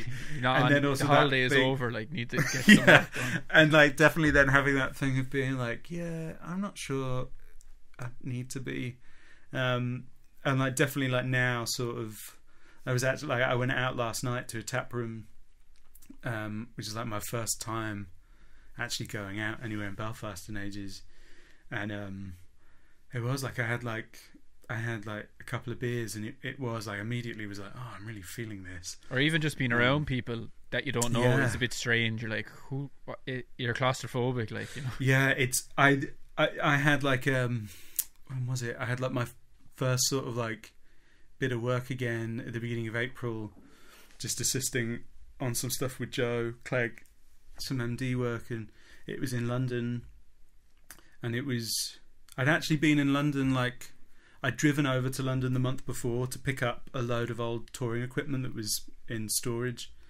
and like bring it home. And then I mean, I sold most of it, like partly just to like kind of rebuild up some reserves, and it was that thing where I was like, oh, actually I done a lot of this stuff. You know, there was lots of stuff that like had just been sat in storage for 5 or 6 years, and London was still at a similar stage of lockdown to Northern Ireland at that point, so it wasn't that weird. But when I went back, like in April, it was England had like opened up like pubs and stuff, and it was just the weirdest. It was like I just was sort of like, I remember like I landed into London City and then got the taxi to where I was staying, and I just was sort of like holding on. I mean, it was like the first time I'd been in a taxi. It was like all that stuff where you're like looking around and have that sort of slight anxiety. And I think that like night we went out and like sat in a pub garden sort of thing, and I was like, oh man, like this is the first time in sort of 6 months or whatever that I've been in like a busy public social space. And yeah, it's a bit weird. Weird getting used to it again, but nice. Like definitely then realize that there's a bit of you that sort of gets some juice that hasn't even for a as an while. introvert, you need a bit of that interaction to boost you. Like, oh man, I like definitely like, I think, yeah, like I definitely need like my space to myself for like to sort of regulate energy or whatever, but like even there, like I'm fairly like, I think on the scale of like introversion extroversion, I'm fairly close to the middle. I think it's like, and for me, it's just that slight thing. Sorry, go on. Oh no, what were you saying? Oh no, so you were talking about spaces, like, and I was just thinking, you're in like, you went to a studio to do this podcast. I'm in my shed, which is 5 feet from my kitchen. Yeah. But like, do you think that's better for you, like, to go to your workspace than having my situation, which I just take advantage of it sometimes? I'm like, oh, you know, you just don't do as much work sometimes when it's this close to your house. Do you find that space works for you, like, to be able to put yourself there? Like, it's what I mean. Yeah, it has. I mean, partly it's like, I get at the beginning of 2020, me and a friend had moved into a studio space in the town centre of Belfast, and I'd been going in there a bunch to work and just sort of explore things. And then when the pandemic hit, our access to it was kind of through a cafe, which was closed, and the way that sort of our kind of very loose sense of tenancy of that space, you know, it was sort of one of those kind of like mates deal sort of thing, but it meant we had no access to it at all. So I kind of took over a spare room at home as a studio space, and at that point, like, I was mostly doing, I wasn't really doing any production or writing stuff at that point, like beyond sort of like bouncing ideas around with some friends, and but like mostly I was just doing sort of remote bass sessions, and that was all like, you know, you just sort of need a bass and an interface, and then I did a bit of like, I'd set up like an amp in my garage every now and then, and once I'd sort of got the take, I'd reamp it through an amp, and that all worked really well. But as things sort of like, I have 2 kids, so it's like, Daddy, what's like, that? Can I pull out, like, play with that bass or whatever? Yeah, and so it'd be like, I had like a bunch of moments where I'd really be getting into my flow or whatever on something, and then like the door, like, you know, like my kids are like, they're 3 and 7,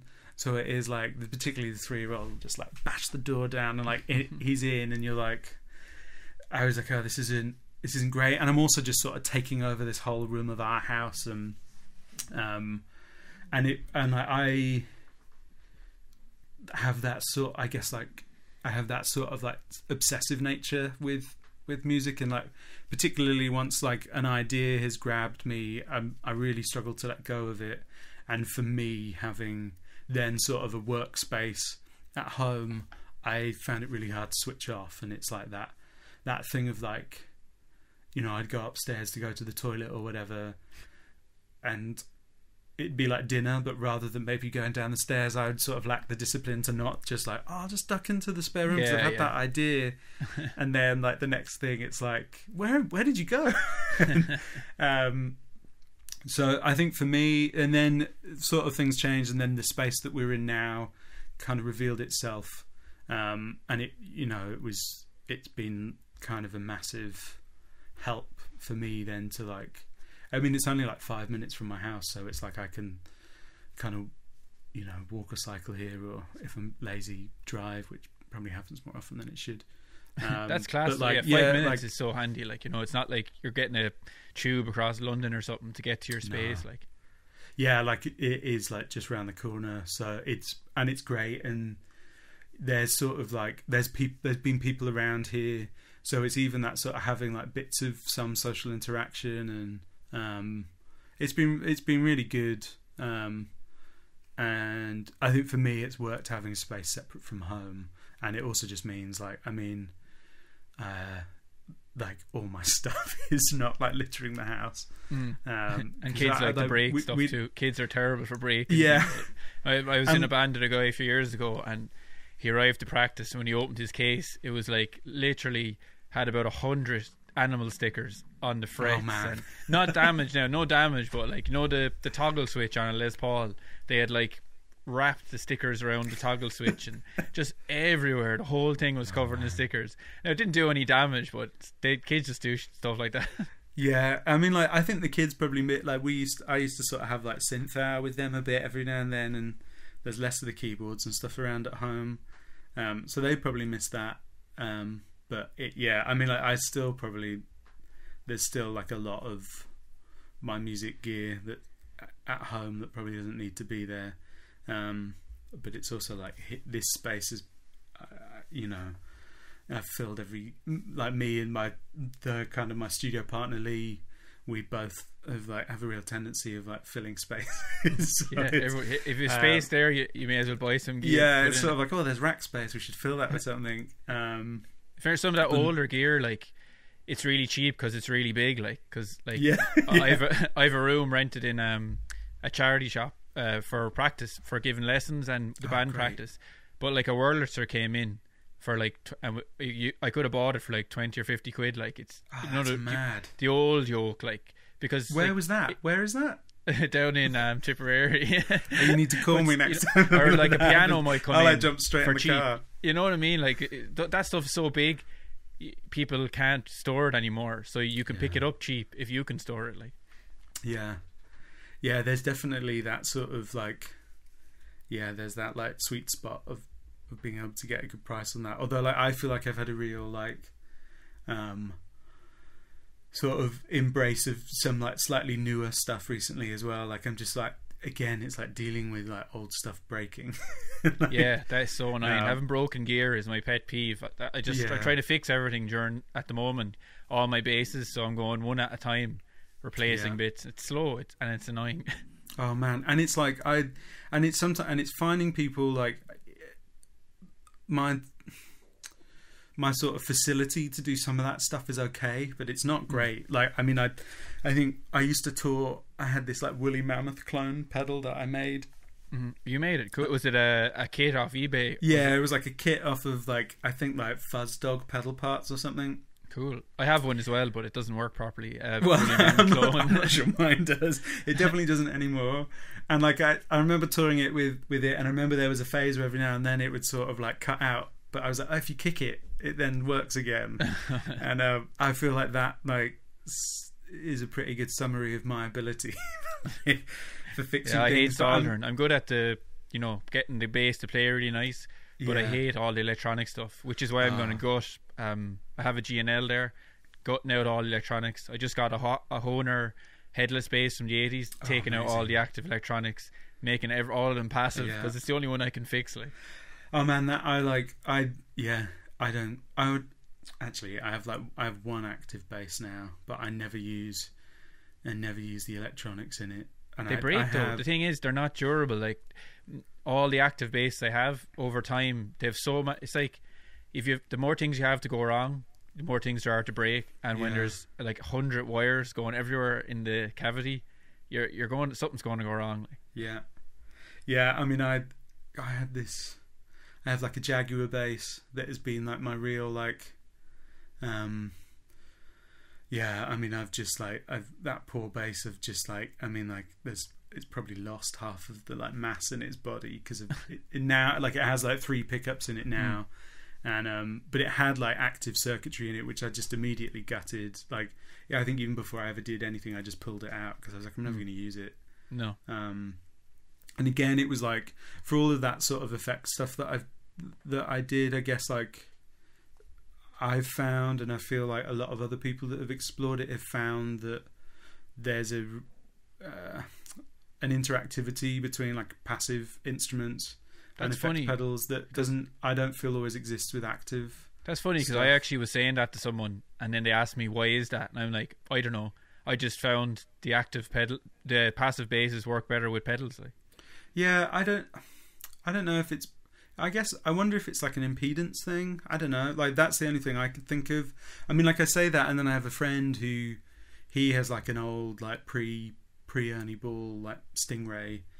And I know like another guy who has like a pre Ernie Ball, like, is it the Sabre, the one with 2 pickups, and both of them use those for synthy sounds, and they like swear by it. But like I think they do a bit of like boost the low end of them, and like one of them he like particularly uses, like there was an old like Korg made a unit.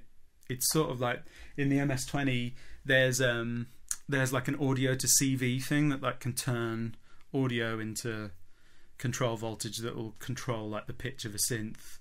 And it doesn't always work that well, but this guy John has I remember he used to like gig around London, and he had the Korg. They did like a separate version of it, which was a bit more refined, but you needed a really specific, like he had like this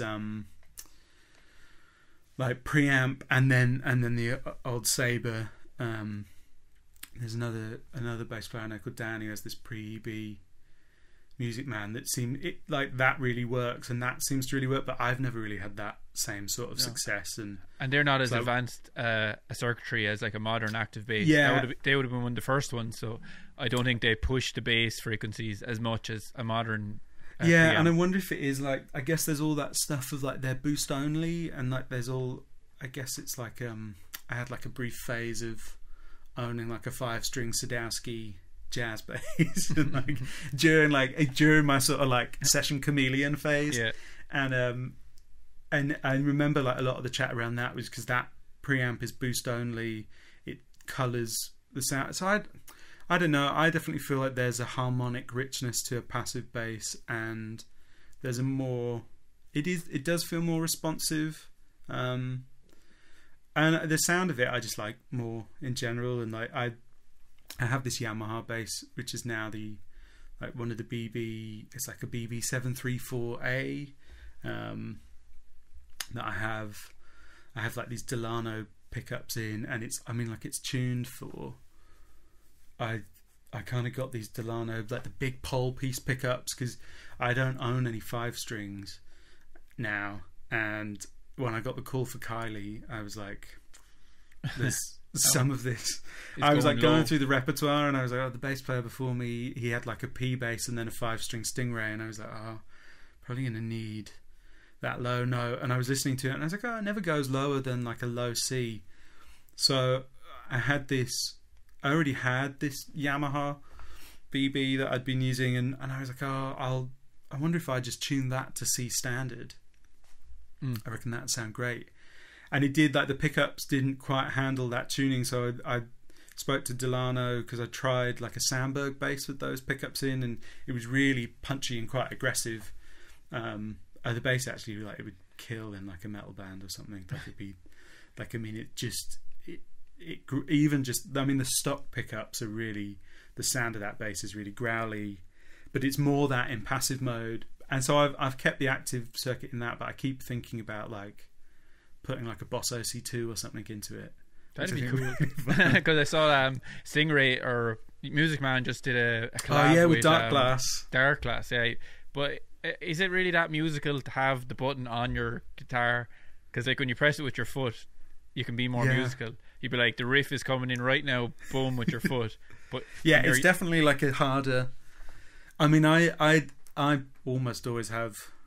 I'm not sure the last time I played without some bit of distortion on my bass. So I think I always have some on, but I'm not that. It's like the Alpha Omega Dark Glass circuit. I'm not sure I'd ever particularly use that as an always on. If it was like the vintage circuit that they have, I love that. I love that one, and I'd often just have that on all the time. There was like is it Bass the World did like a YouTube video about the is it the Jupiter Effects Jive, like their tape saturation pedal, and he has like one built into his bass, and I was like, that I'd be down for. Like, I suppose they could put that in your bass, really. Like the circuits are small enough, like. Yeah, I mean, I've thought about doing it, but I've never. This Yamaha, I think I probably will do it eventually. I feel like I'm not sure I have the skill set, and there's a few people I know I think that could do it. There's a guy, Neil Grimes, who has a company, NRG Effects, and I have a bunch of stuff that he's made, and he's just, I mean, like, it's worth like checking out his Instagram just for like, he has photos of his like wiring, and it's immaculate. Like, it's just, oh yeah, you know, every wire's at like soldering perfect porn angles. Like, I mean, it's just like yeah. So I think like at some point I might. He's like down in the south of England. He's like Eastbourne, but I think at some point I might try and get that bass to him. And I've sort of chatted to him about it on and off about. There's a guy in Dublin makes his own effects pedals, Moose guitar. Yeah, effects. I have a bunch of his stuff as well. Yeah, I have like the Nomad Fuzz. And then he did like a Rusty Box thing. I have that. I have a couple of Moose things. They're amazing. Yeah, actually, I've not thought of talking to him. It's only down the road. You could get the bus down, or yeah, the train. That's the thing. I might just jump on the train. Yeah. There. Maybe I should do that. So, yeah, I kind of want to explore that because I never really use active circuits. But you've done like this kind of R&D for certain pedals, like, so how does that process work? And I assume you get a free pedal at the end of helping them with the whole thing, like. I've asked a bunch of people this, and it's rare enough that the company gives, like, had Josh Paul on this before, and he's the guy in the ad for that new Music Man. But you'd assume you're going to get a free guitar after it, but sometimes they actually don't give you Oh, really? So he probably did. I don't know. Yeah, I'm just saying, I hope he did. Some people I've talked to have done stuff like who was on this before? Guy living in Germany, and he was doing a Duesenberg bass, really nice one, and did a really cool ad for them. But you have to send it back after. So So you don't know. I wonder how often you get to keep the stuff. I mean, like the most involved experience I had was with Hampstead Ampworks on the Sub Odyssey Overdrive, and like that was they'd already like made the guitar version, just the Odyssey, and we like I was kind of brought in. A friend of mine actually, like a guy called Tim Steer, I'd done sessions with in the past, and like we played in some bands together, and he was working with them, and he called me and was like, you know, would you be up for coming and helping us just voice this for bass? And it was, I mean, like that experience was, I'd not had anything quite like that before. I've had like companies send me stuff and be like, can you try this out and give us your thoughts and your opinion, and like I've had a bit of that stuff of getting in touch with companies and being like, would you make anything like this? And that's maybe spurred on stuff to be made. But with Hampstead, it was the first time I'd ever really sort of been in the room with the engineer, and like Pete Hampstead, who designs all those amps, and like he's like was like a army radar technician or something, and like so you're sort of in their room, and there's like this breadboard circuit, and you're plugged in, and he's like, you know, what do you think about that? And it was just, at the time, it was just the guitar version, and I was like, yeah, it's good. And he was like, right, what happens if I change that? So we played with all these, like changing the EQ points on like the Baxendall EQ, and playing with all the clipping diodes, and you know, that there ended up being loads of stuff about playing with things like input impedance. And that's great. It must be class seeing the process. Like you're used to just, you know, having the pedals, buying them, playing them, but seeing them being made, like, and oh man, it was just like, and it was like you'd say something and you'd maybe describe a quality of sound that you were looking for, and he just has that like dictionary in his head where he's like, okay, and like turns around and like pulls some components out and then solders, and you know, and it's done within like 10 seconds, and then you try that and you're like, yeah. And yeah, I mean, that experience was great, and I'm like littered with, I have loads of prototypes of that. Like I have a version that's like just like a modified version of the guitar one with sort of like flyboards attached to it, and then a couple of like the sort of pre-release prototypes, and then not loads changed on that one. Like there was a lot of back and forth, and then as that expanded, we sort of got more people involved, and so like we sent some out. Like there's a friend of mine, like Dave Baker, who's a bass player in London, and he does like a lot of pop gigs and uses a lot of effects, but he's like not as, I have a real fascination for like really filthy sounds, and he's a bit more like I'd say he's like more refined than I am. And then that, like there's a few people like that. I kind of have other friends who then have slightly more like go wilder with effects, and so like we sort of then on that point, once we got to a point where it was good, we pulled together like a bunch of musicians. So like we sent one to like Dev from Idols to check out, and then Tim Lefebvre and Juan, just to sort of get people that would use it in different, because the idea was it would be this sort of what Hampstead had designed on the guitar side and what they wanted to make on the bass side was a really almost like a make your own drive kit in a pedal. So it's a lot of it is around the way that there's this treble and bass sort of Baxendall EQ that can be put before or after the drive, and like I mean like I really want them to like, it has like a clean blend. I'd love to get a pedal that's two of them in parallel, so you could like, because I like, again, it's like I don't use clean blends all that often. You just have no cleans, just all distortion when you're playing. Yeah, I'm sort of like, if it's driving, I'm all in. And I wouldn't do that. I'd always have the blend like to retain, but I play in a 3-piece, so I need to hold it, keep it going, fill up the sound, I suppose. Yeah. If you're in a band with a keyboard player or some other extra guitars, they'll help fill out other parts of the sound. Like, yeah, I think sometimes you can. Yeah, there's ways of getting away with it, but So I've checked. I think they are like, they've said they'll maybe try and do it at some point. I think that would be like a custom build. Although actually, like I now have Neil at NRG. I sort of a chat to him for ages about Like I had a Boss LS2, and actually like the Source Audio Aftershock, their drive pedal, like you can play around with having drives in parallel, and I love that sort of sound of maybe with a big muff rather than having like a totally clean blend with it, having just a really lightly overdriven sound with it, so you're not losing too much low end, and sometimes actually like the low end out of a big muff is massive, and so sometimes you can get a bit of articulation. And I think like the first thing I had built before that was Tom at Cog Effect. I'd got him to build me these pedals he built me two of them called the Black Sun, and it was like his 66 overdrive and his Tarkin like muff style fuzz, and they're in parallel, and there's like the muff is pretty standard, and then with the drive there's like a high pass filter, so like you could just have really bassy big muff sound and roll the tone down really low, but then have this really sort of thin weedy distortion on top, and like things like that sort of sound on bass I love. And again, like some of that's like being like sort of growing up, and it was like I remember like going like local to me, it was like bands like Sixth would be playing, and then like eventually like Gallows, and like a lot of that sort of like hardcore and like heavy music, and I loved all of that, and like being sort of going through a phase of just unhealthily obsessing about like Over Thrice and like all those like driven like ratty bass tones, and just being like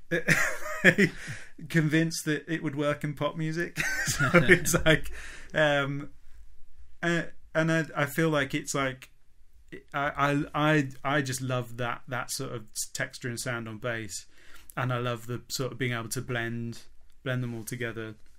But yeah, so with the subspace for Hampstead, it was like we worked on getting the clean blend, and we had a load of thinking about whether that would be like a low blend, like something like the Damnation MBD, and we just felt for that circuit, the way that we were running it, it worked better to just have a true parallel through that you could blend in, and the way that all works really well.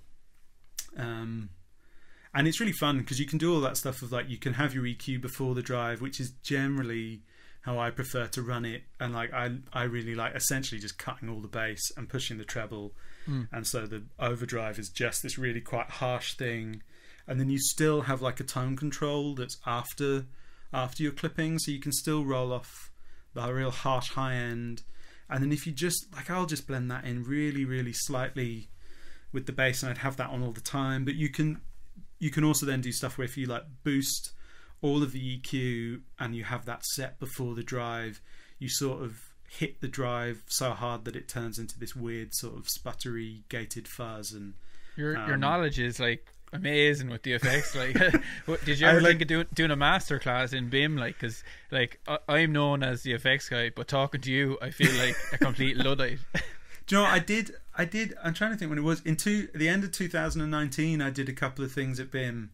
Like I went down and connected with some of the guys there, and did and we were talking about doing a masterclass, and then the pandemic happened. So this is BIM Dublin, was it? Yeah, BIM Dublin. Like I did a couple of days of like I sat in on a couple of the like a couple of their like recording and like writing classes and stuff, and all I did was like I had some like recordings of some stuff I'd produced years ago, but I also had like the demos of all the songs. And like it was that thing of like playing people the demos and then playing like the finished production version of the song. And because I was like, oh, that seems like a really good way of maybe helping people engage with, like, because on some of them it was like, oh, there'd been quite significant rearrangements that happened, or like songs had been reharmonized, and I was like, oh, this is quite a helpful way of being like, can you hear what's changed? And I was sort of like, do you think it's better? And like typically you're like, they're dealing with like a 19-year-old who's like, I think your production on that was shit. Like, you've made the song worse. Really? Jesus and like Christ. I was like, do you know what? I think you're right. And having that thing of being like, that was sort of like the context I'd done that in. But yeah, we talked about doing a masterclass and trying to work out. I was sort of trying to work out what I'd cover with that. I mean, it's hard. Like the effects stuff is hard because it's like I learned so much of it from I guess it was like Juan and Justin, and then like Tim Lefebvre and John Davis, who like from the New York scene, and like Janik Gwizdala. And then like in London, it was like when I was sort of starting out, there was a real scene of guys doing that as well. Like there's a guy, Chris Hargreaves, who played for like Alex Clare, and like he does a load of like, he plays for this group like Submotion Orchestra, and he just gets these wild synth sounds. And this guy John Calvert, who was playing his bass through the Korg thing, and like my mate Dave Baker, and there's like another bass player guy, Adam Prendergast, who now plays for Harry Styles, but like when I knew him was doing like noise rock, and so I felt like there was this real sort of movement around me of like other bass players seeking weird sort of atmospheric affected sounds, and I just stole from everyone. Yeah, that's how you learn. Like, you know, your man is Steve Lawson, another English bass player, is brilliant. Yeah, with Steve the effects Lawson, as well. totally. Yeah, man. Like, I mean, like all of his looping and like his like textural, like atmospheric. Just, yeah, I remember seeing Steve play, and then there are all these people on Talk Bass and Bass Chat, and like you ended up with like Shep, who was like Panther Airsoft or whatever, and like all of those guys that like existed on. There was this real community on like those bass forums of people trying out different gated fuzzes and different octaves and different envelopes, and I just, you know, just buried myself in that and just sort of consumed it all and plagiarized it all, and really I just happened to find myself in a platform and an environment with Ellie Goulding where it was like the context of me being hired for that gig was Joe Clegg sort of knew that I'd been experimenting with a lot of those sounds, and I'd had some gigs that I'd done it in, but it was like, I think up until that point I was like, mostly like my biggest gig had been with this like folk sister duo called the Pierces,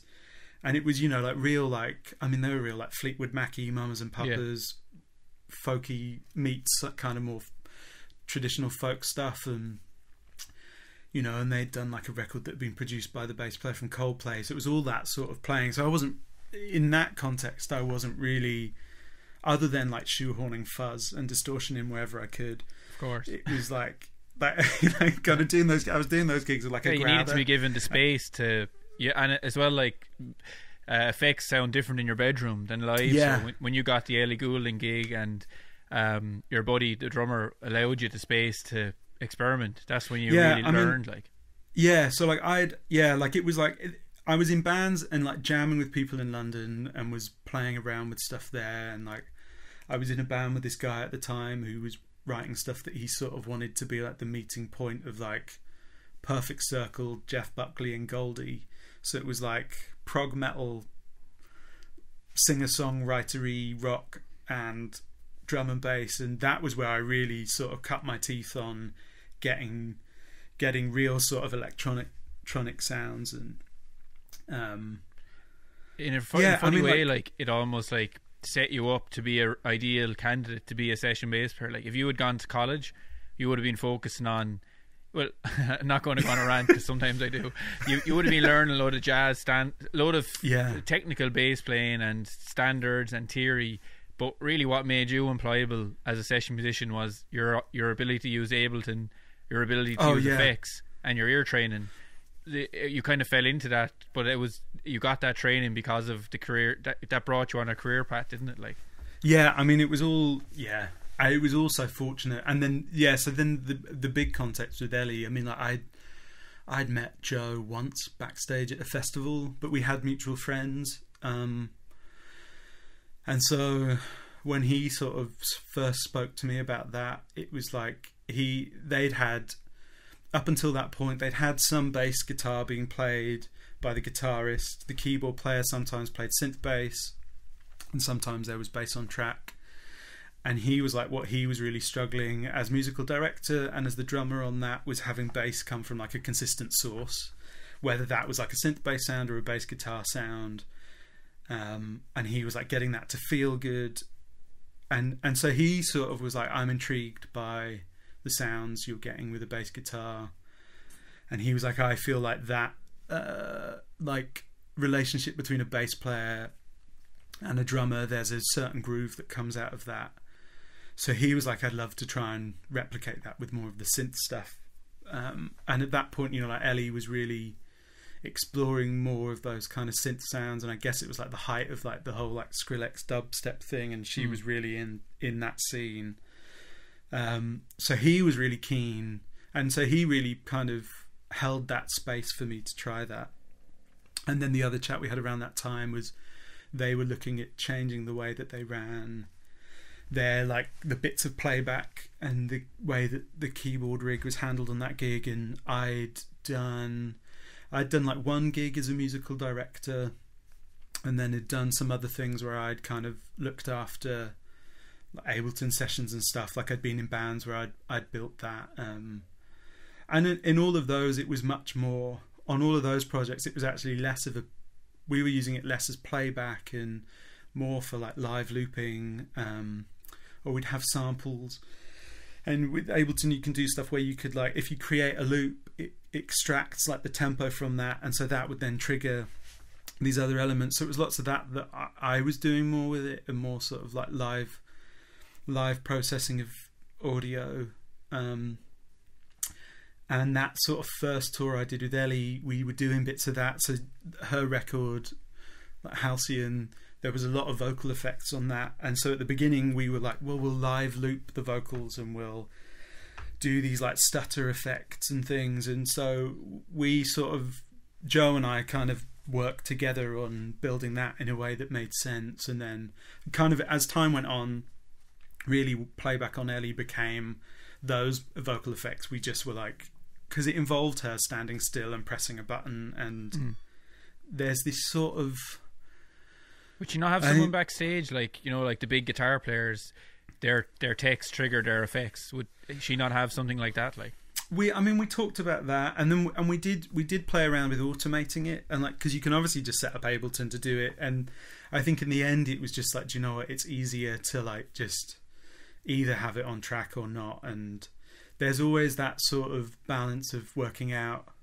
I actually listened to, there's a really good podcast that Jamie Liddell does, like hanging out with audio files, and it was like last week he interviewed Alessandro Cortini, and he talks about his time in Nine Inch Nails and how he chooses what he performs. And he's like, some of it's about what's enjoyable and exciting and fun for him to perform, and what the like audience will appreciate. And I definitely think, I remember there was a time where like we on the Ellie gig we were like, like 90% of this gig is live, like track is just like that swoosh there and that like very particular like vocal effects. But you'd come off of stage and everyone just assumed everything was on track, and we realized that as musicians we were all we were so involved in things that you almost end up having to be so stationary on stage that people sort of miss the performance element. And so there was that, we sort of had that bit of renegotiating how much we do, and some of the solution that we came to on that was actually not we started to do less, and it wasn't that the things that we weren't doing, we didn't just put them on track. Actually a lot of it was like, actually some of this isn't, yes it's needed in the recorded production, but maybe some of this doesn't need to happen live. Or I guess like that point I said earlier about functions, it was like actually functionally something else can provide the same energy that the track needs.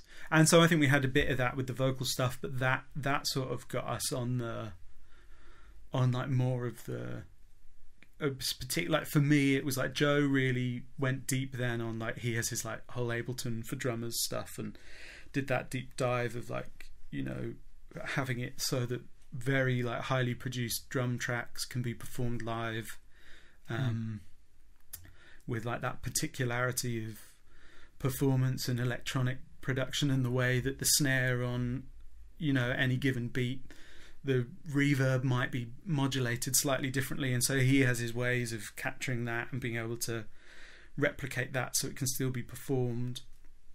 And then I sort of alongside that handled more sort of the keyboard synth side of things, and looking at ways of, because I'd used things like Logic Mainstage before, but there's like had real issues with like syncing arpeggiators and stuff, and clocks. It must be drifting scary out of though, time. like having all your stuff running off laptops at a gig? Like, would there ever be like a catastrophic failure, like at in a big stadium, like, or something?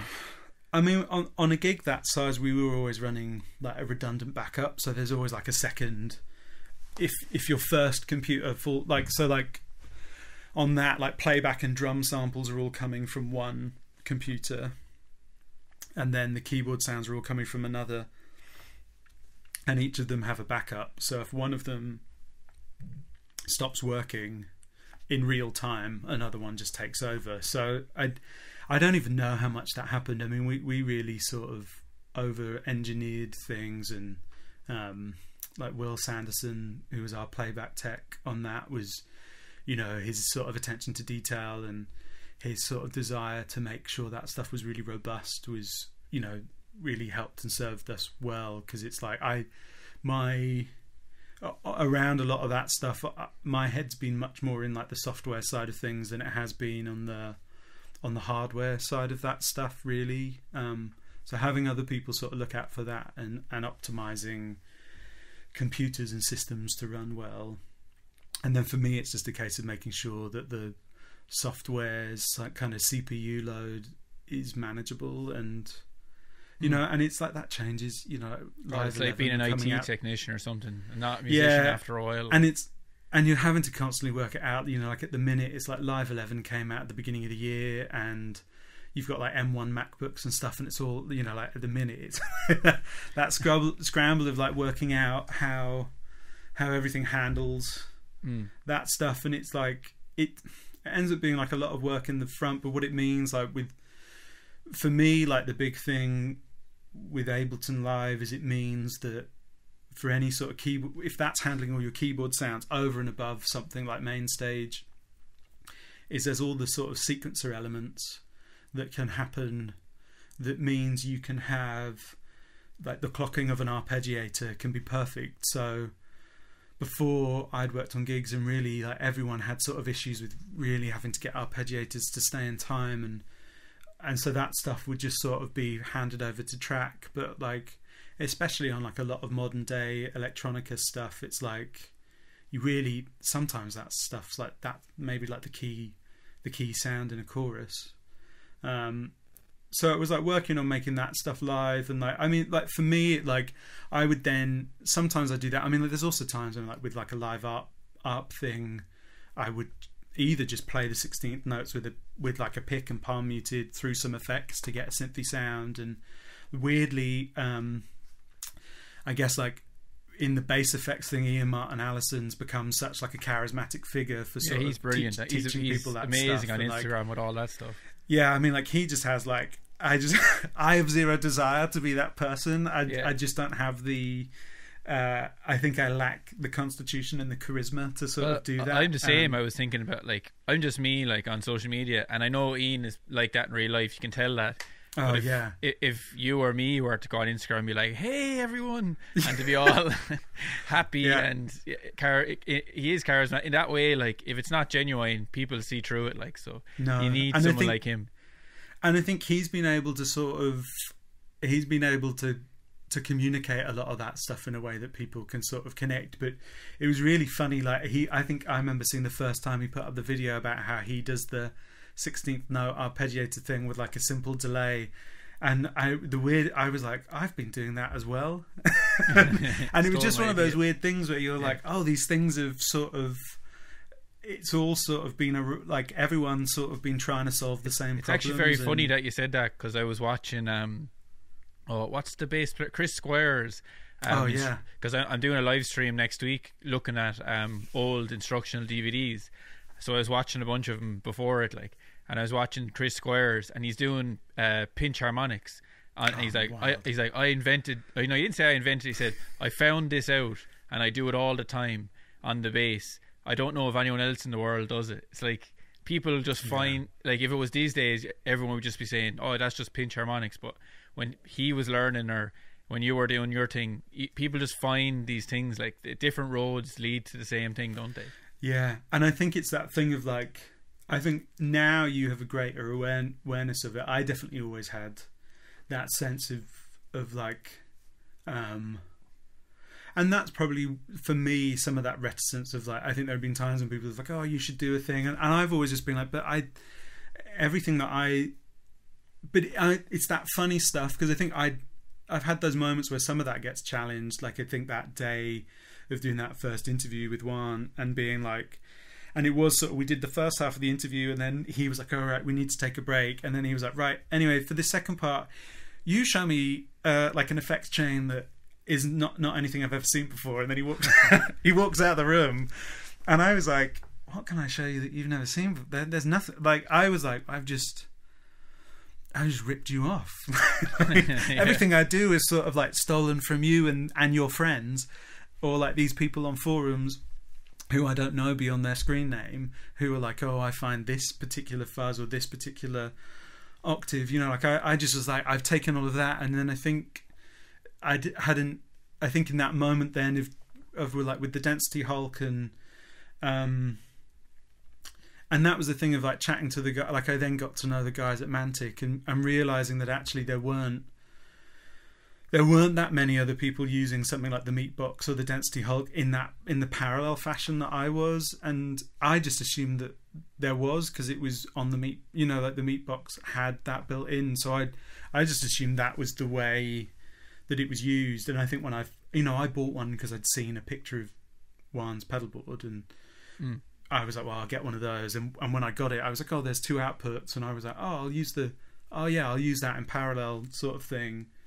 And hadn't, you know, it was that sort of thing of then having that moment with someone and being like, well, and then realizing that actually the way that I had applied it was different to how someone else would, and I think all of that stuff's really interesting. But yeah, I think ultimately it's like, it's that funny stuff. I think now I feel like for years I was like trying to find and encourage younger bass players to embrace more effect stuff, especially on the session thing. And it's that thing of like not wanting to sound too old manish, but there's times at the minute where I feel like it's that thing where I'm like, I spent so long really wanting to get away from that thing of someone playing clean bass guitar while there's a synth bass on track, and the reality is those things never fully properly align, and you end up with phase issues, and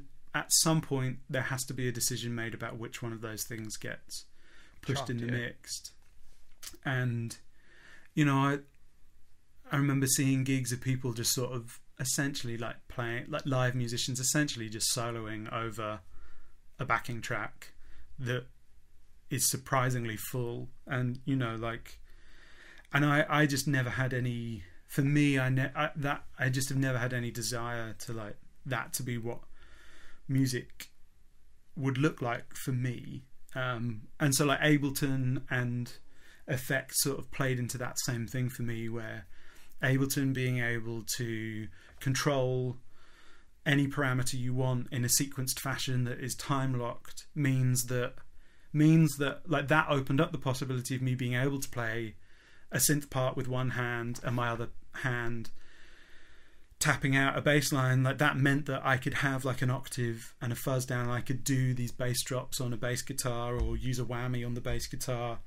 And so that's like one hand is doing that, and then my other hand could play that up line, or my other hand could play that sort of syncopated, again, like a lot of that sort of electronic influence pop music, you know, the bass lines where there's a bass guitar and a synth, or maybe two synth parts that sort of bounce off each other. And it's like working out how to play that.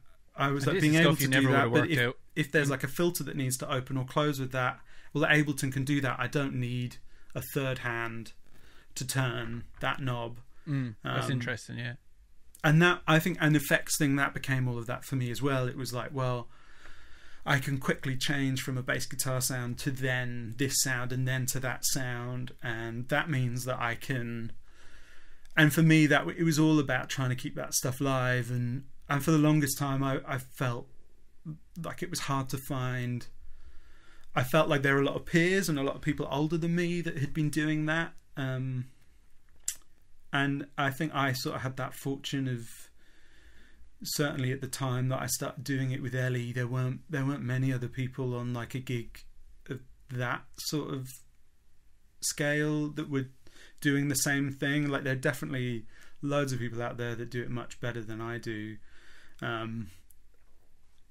But I sort of was hoping, like, I hope that there'd be other people maybe paying attention to it, and then I've had times where I've needed to recommend people for gigs or haven't been able to do gigs, and it's really hard to find other people that have done it, and I think it's lacked that.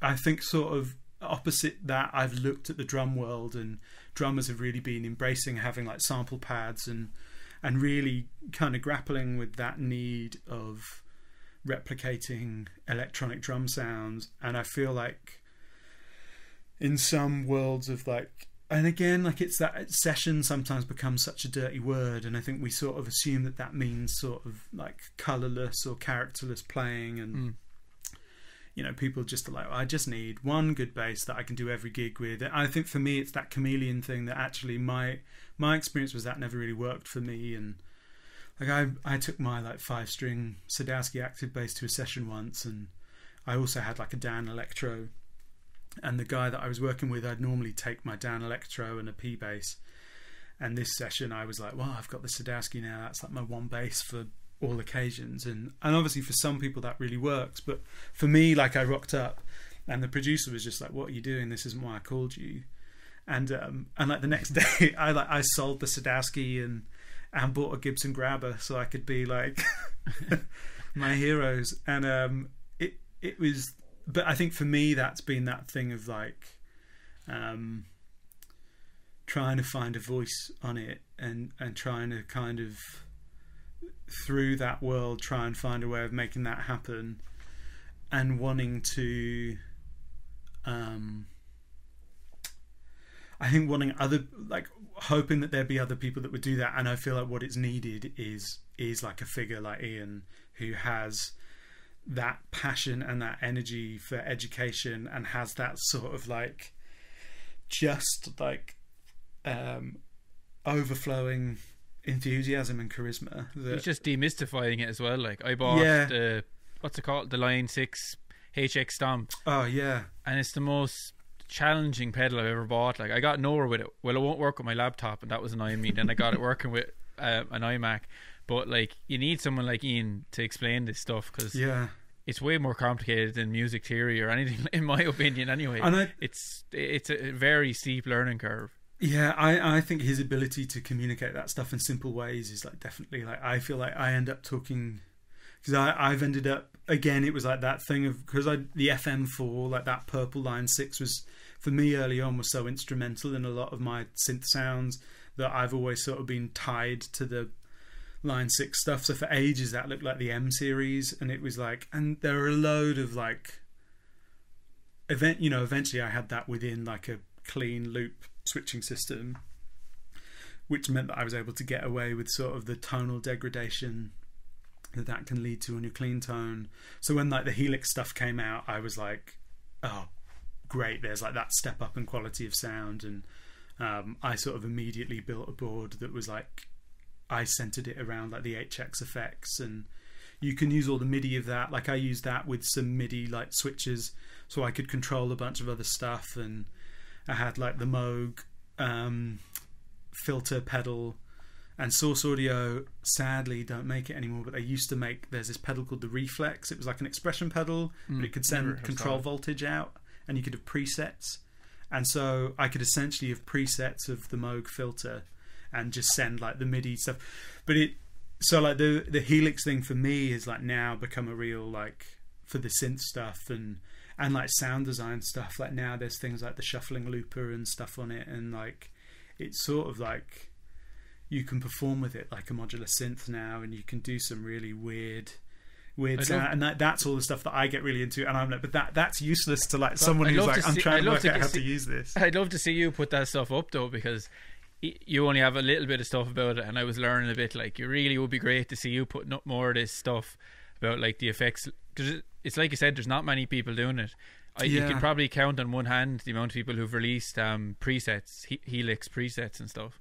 Yeah, do you know what? It's something I've thought about doing, and it's that thing of like, yeah, I just need to sort of like I've actually like had a couple of like interactions with Ian on Instagram, and he's been like, man, you should do some stuff, and I'm like, I just lack the I'm too lazy, and I lack the motivation, I think. And I have that, you know, like I still, despite being able to sort of make this work as a job, that imposter syndrome for me is still so real that I think I still really struggle with that sense of like, will anyone care? They will, but everyone gets that. I get that. Like, I suppose I'm a rock bass player really, but sometimes I put up some, you know, a bit more technical stuff, but I'm not that guy either. Like, so I'd be thinking, hope people don't expect me to be playing all this mad stuff all the time. Like, at the end of the day, I'm a rocker. I love all that stuff like you do when it, like pretty much any time you put a video up with that Epiphone, like the Rumble Cat, I'm like, yeah, oh, I love that. I know this is gonna be sick. Like, I didn't even know you were following my profile, so that's good to man, like I think I've been following you. I don't know how I came across you, but I've definitely been following you for about. It's probably like the algorithm was like, you'll like this guy. Yeah. And I think the first thing I saw was you doing something with the Rumble Cat, and it's like, I just love old hollow body basses anyway. So it was like immediately I was like, oh man, like I'm so drawn to that. And then I think it was like, I think quite quickly you were doing stuff with that and an envelope filter. Yeah. I was like, love that so sound. into this. So like, yeah, and I think it's that thing of actually realizing that there's like an ecosystem that we're all involved in, and actually like everyone's experience, like we all have our different ways of doing it. And I think the danger is, and the danger that I've had in the past of trying to encourage other people to use effects, is what I will do is explain my way of doing it, and I don't think I'm always that good of really explaining maybe some of the reasons behind it, or even like actually taking the time to think about the thing. Like, it's all that stuff of like things like the Source Audio C4 synth pedal that I use all the time now. But I was sort of chatting to someone just last night actually about using it, and I use mine, like I sort of have a feedback loop available in mine always. So like I patch output 1 back into input 2, and so that's meant that now like I post less of my, early on I put a bunch of my sounds on the app, because it was like when it first came out I was like, oh, there aren't any presets of all the sounds that I would use. Like I was like, oh, on pop gigs it's like I'm always doing like a Reese bass sound. There's always like that classic like Stevie Moog, like 24 Karat Magic like synth sound, like those housey bass sounds, like good sub stuff, and I was like, oh, I'll do those presets, and I put those out, and like amazingly, like I think a lot of them have seen a lot of use, and I think I've had a few people sort of get in touch with me and be like, that's really helped me actually with the pedal. Like, you just put them out for free, like you don't get no, money they're just on the they're just on the thing. I mean, like my relationship with Source Audio has been really good, because it was, again, when I started doing Ellie, like they had the hot hand out, like that ring. Well, yeah, that didn't really take off too much. I've never. No, but I was using it. I think when dubstep went out of fashion, the need for a hot end kind of went. I mean, I think I was like the only. I think I was like one of the only people like using it on like a platform. So like, but it meant that like I developed a really good relationship with them really early on, and they were super supportive. And like weirdly, actually, I used it less for like the filtering stuff, and I started to use it more for like delay sends and stuff, because it was like, it felt really intuitive to be able to sort of like lift your hand and that sort of send a sound to a delay, and it was more that sort of stuff. Just to explain to people what it is, because I think that piece of technology kind of passed most people by. Basically, you explain it, since I've never even used one. Yeah, it's like it's a ring that has like accelerometer, like motion sensors in it, so like it knows if you're moving up and down. A ring for right. your finger. A ring on your right finger. Yeah. I mean, you can put it on anything, and then you can move it, and it turns that into like, essentially that would then plug into any expression input on any pedal you have to control whatever that would control. Weirdly, there's like a new company at the minute I keep seeing the adverts for that have made the same thing, and they sort of keep talking about it as if it's brand new, and I sort of, part of me wants to be like, Source Audio did that 10 years ago. Well, you find out stuff. I found out something amazing there. I was looking up some old Japanese basses like a Tiesto. Would you ever hear that brand? Oh yeah. It turns out they invented the three machine heads on one side and one on the other about 10 years before Music Man, even though it's patented to Music Man. That's wild. So maybe they didn't know about it, and then sometimes these things happen. Like, I mean, I think that sort of idea of being able to move your, like, I guess like you have things like Imogen Heaps made those gloves and things, and it's like I think that idea of wanting to be able to translate like spatial movements and gestures into things that can control stuff. It's kind of the future with VR as well. Like, you'd be thinking about being in a virtual band, and that kind of technology could work for that, couldn't it? Like, yeah, I think it'd be. I'm intrigued to see where that stuff goes. But yeah, so I was like an early adopter of that with Source Audio, and I think like I used it quite a lot. But that led to like a really good relationship with them. So it is with like things like like they sent me a C4 pretty early on, and they kind of were explicitly like, we'd love some presets, and a lot of them were like ready. A lot of them ended up kind of seeing use in demos, and I think partly because there were only like a handful of sounds like available at the time on the app. But I mean that ecosystem of the Source Audio stuff, of being able to like download other patches, is like, I think that for sort of bass players, or really any like, or guitarists as well, like anyone sort of wanting to get into making synth sounds, the Source Audio platform is a really great way of getting into there, because you can download other people's sounds, and you can audition sounds and find ones that you like, load them into the pedal, and from there you can reverse engineer. You can start to see how people have made their sounds, and that's how I've sort of learned everything really. For me, it's always been like reverse engineering other things that other people have done, and so I think like even actually that as like a learning tool is really good. And that pedal I really enjoy, and it's like, yeah, like I think that sort of facility to be able to download the sounds and see how people have made them and be able to immediately apply them. I think that the one sort of learning curve there is knowing how to set up like the input gain and thresholds on that, because a lot of those effects are so particular to the level and the nature of the sound that's going into them. But also like sometimes setting that stuff up wrong is like some of the fun thing. But like, I found like I was sort of like using the C4 and I loved it, but I always wanted a bit of drive after the filter, in the way that the architecture is, and that the drive always comes before the filter, and I didn't necessarily want to have to use a separate pedal for that. And I realized that because it has like two paths that can run in parallel, I was like, I could just feed one back into the other. Yeah, because I would always have a drive before any filter. I think it just makes them sound better. But so like with that, then you can like the one pedal can do drive before and after the filter. Okay, and like I suppose in your mind you think of it like patch cables almost, like, even though it's a digital thing, you're imagining it's like you have a big cable and you're able to move it around to other parts. Yeah, like that's totally. I think like I have the modular synth, and like my first sort of experience with the synth was like the Korg MS-20. So I think that idea of right at the start being able to patch things and like stuff like with like the Moog Model D, like the way that people would often like feed the output back into like the mixer thing and create feedback loops, is like how you got a load of those like really dirty like Moog synth-based sounds.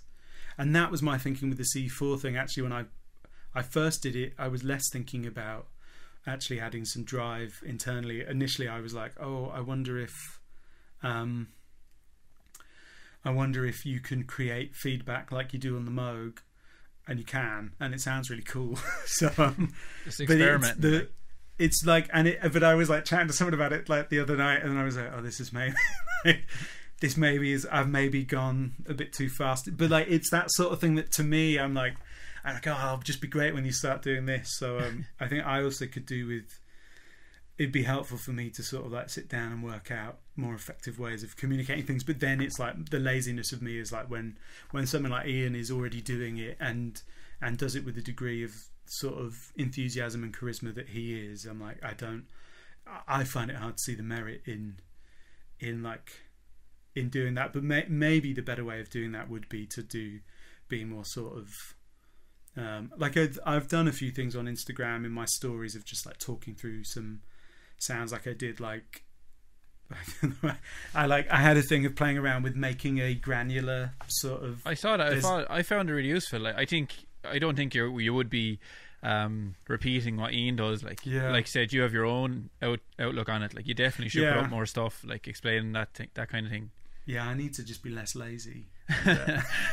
But it's complicated. You've been doing it for years, but like for someone who doesn't own effects pedal, it's like it's a big hill to climb, like to start understanding all that stuff. Like, I mean, ironically now, Helix have a granular delay built into it, so that like whole patch that I built, I was like, you don't need it anymore. There's just like there's a block. I think it's the glitch delay block. I was like, it just does it for you now. So I was like, well, I'm glad I spent that. Like, I mean, like I only really spent sort of like 15 minutes doing that. Like those videos that I do always really. I sort of started doing them because I'd every now and then I'll have people be like, oh, you should do stuff, and I've had periods of like trying to sit down and like compose a proper video for it, and I'm like, I end up just binning anything I do. And I was like, actually for me it's a lot easier just to do like an Instagram story thing and then pin that to my wall. Do you know what would be easier if you just turned on the screen recorder app on your Mac and just did it on the computer and talk into the microphone, and then your video would be finished and edited in one go. Like, yeah, I think that would probably be better. I also half wonder if I'd do better with something like, I'm not on Twitch, but I wonder if something like that, or like I wonder if something that could be a bit more like conversational, where people could be like, oh, like pause me in like the process and be like, what did you just do? Yeah, you should. I'm not on Twitch either. It's kind of complicated to get started with it. Like YouTube Live, maybe something like that. Like, yeah, I've wondered about that being maybe being like a better medium within which to sort of do some of that, so it'd be more like a masterclassy sort of thing where I really struggle to just remain focused sometimes.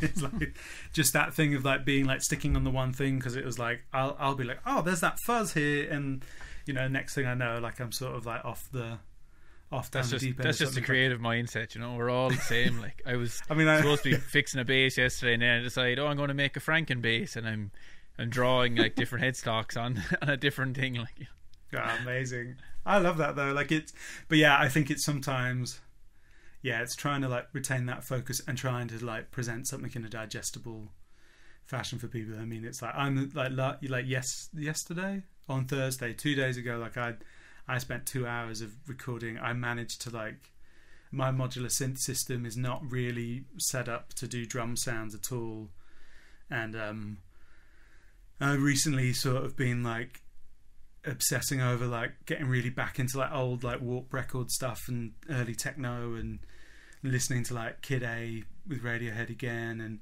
I was like, oh, I'm sure there's got to be a way of getting my system to do some drum sounds.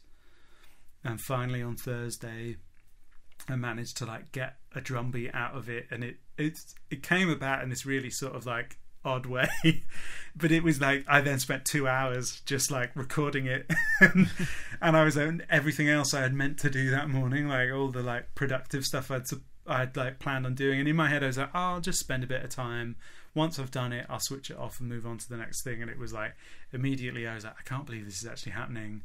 And sort of like I've kind of, my workflow with the modular synth now is such that like before I even turn it on, I'm recording, because I've had too many times when I've like got something to happen from it and then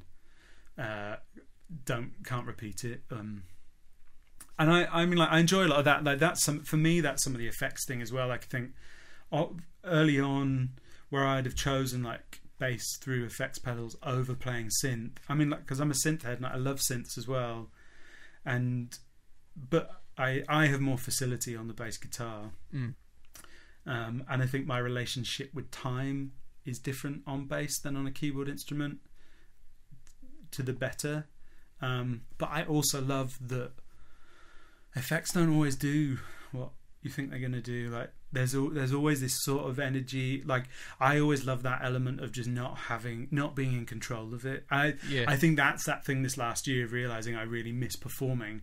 I really miss being in spaces and environments that I don't have total control of everything, and like an effect system can be that, because like whether it's that like a fuzz, you know, you have like germanium diodes that will behave differently depending on the temperature or the humidity, and like on the one hand that could be a problem, but on the other hand, yeah, maybe that night, the fuzz, the like attack or decay on the fuzz was slightly different that night, and if that stuff's not like critical and doesn't hamper the performance, for me that's the stuff that has enabled me to do like 200 gigs in a year and it remain interesting, because I'm always listening out. I'm like, oh well, if I hit the bass a bit harder today, and I think, you know, like there's that physical relationship with the bass guitar that you don't quite have with a synth. The part, you know, like there's some synths now, like some of the MPE things and like things like the old like CS80 with like polyphonic aftertouch that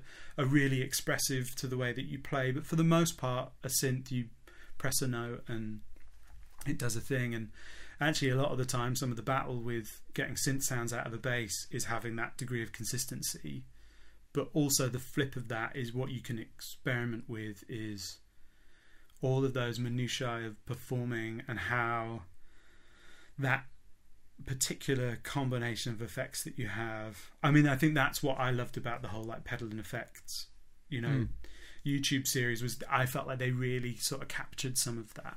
Yeah, you react to it as well. Like it makes you play. Like I have the Digitech Synth Wah, which is a terrible pedal for tracking, but that is what I like about it, because it makes you do all this weird glitchy stuff.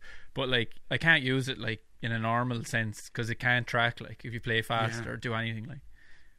Yeah, I think it's like once you find that stuff and you exploit it, like I think there's that stuff of like what I'd never really seen anyone do before, like that trick that Ian Allison will do where he hits like a tritone or will hit like two harmonics and on like a fuzz or an octave, and it creates that beating effect. And I was like, I'd have always done that with a tremolo, and I was like, oh, but you can do that with a played thing. And you know, like it's that thing of like, I remember like the first time I saw Tim Lefebvre doing like the sort of cycling an OC2 on and off while he was playing. Yeah, I saw him like, he was saying I've broken a lot of pedals doing this. It's mad, but it's like that thing where it totally changes the way you, and I think that's the thing that sometimes effects pedals invite that sort of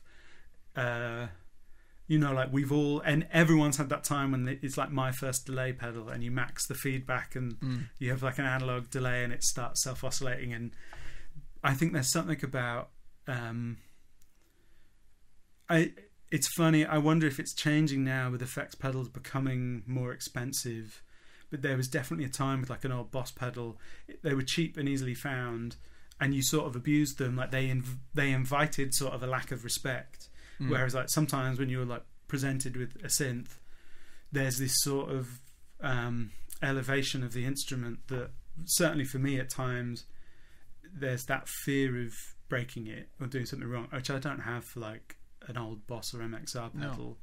And like, to my shame, even for some of the more like boutiquey stuff I own, but I think if I owned like, I think if I was like gigging with like some of the Chase Bliss pedals or, you know, some of the stuff that you're looking at like £300 to £500 of money being spent on, I wouldn't have that same sense of like, I'll bend down and hit it or like do this or see what that happens. Or you might be doing that latching effect. Yeah, like I don't want to break the foot switch on this. No, if I break it, I'm going to have to get a loan or remortgage the house or something. So, so I think that's also, I guess, part of it. I think where the effects thing can be really fun is it invites that sort of, and I think that's some of the important thing is like, and I guess like coming back to that, listening to the podcast with Alessandro Cortini the other week, I felt like he put into words something that I've never really been able to express myself, but like the idea of the performance being fun or enjoyable. And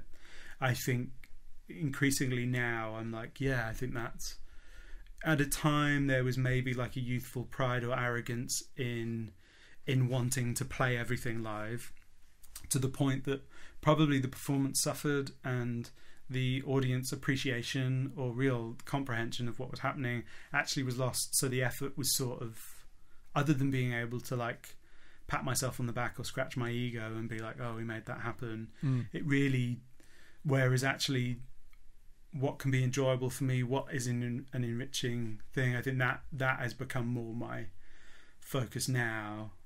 And I think probably always was to some extent. Like I think that my response to someone being like, why did you bring a 5-string jazz bass, that I was like, well, I'll sell that. And I'd always wanted a Gibson Grabber and didn't buy one because I didn't think it was an appropriate instrument for an aspiring session musician to have.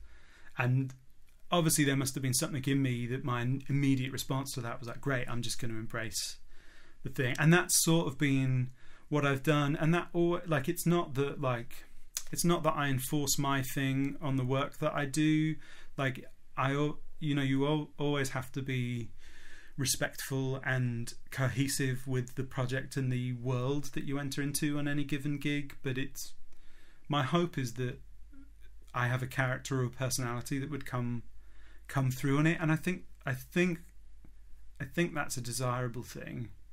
And I think for me, when I was younger, I wish I'd spent a bit more time on that earlier, of just really like, but then maybe I wouldn't have got there if I hadn't gone through like the whole thing of like learning crazy like two-handed tapping techniques that I can't even do them anymore. It's like, no, you forget them. Like when they're not, you could try, buddy. I actually did a live stream last on Sunday, and Scott Whitley messaged me. He said, "Hey Steve, are you free?" And he said, "Yeah."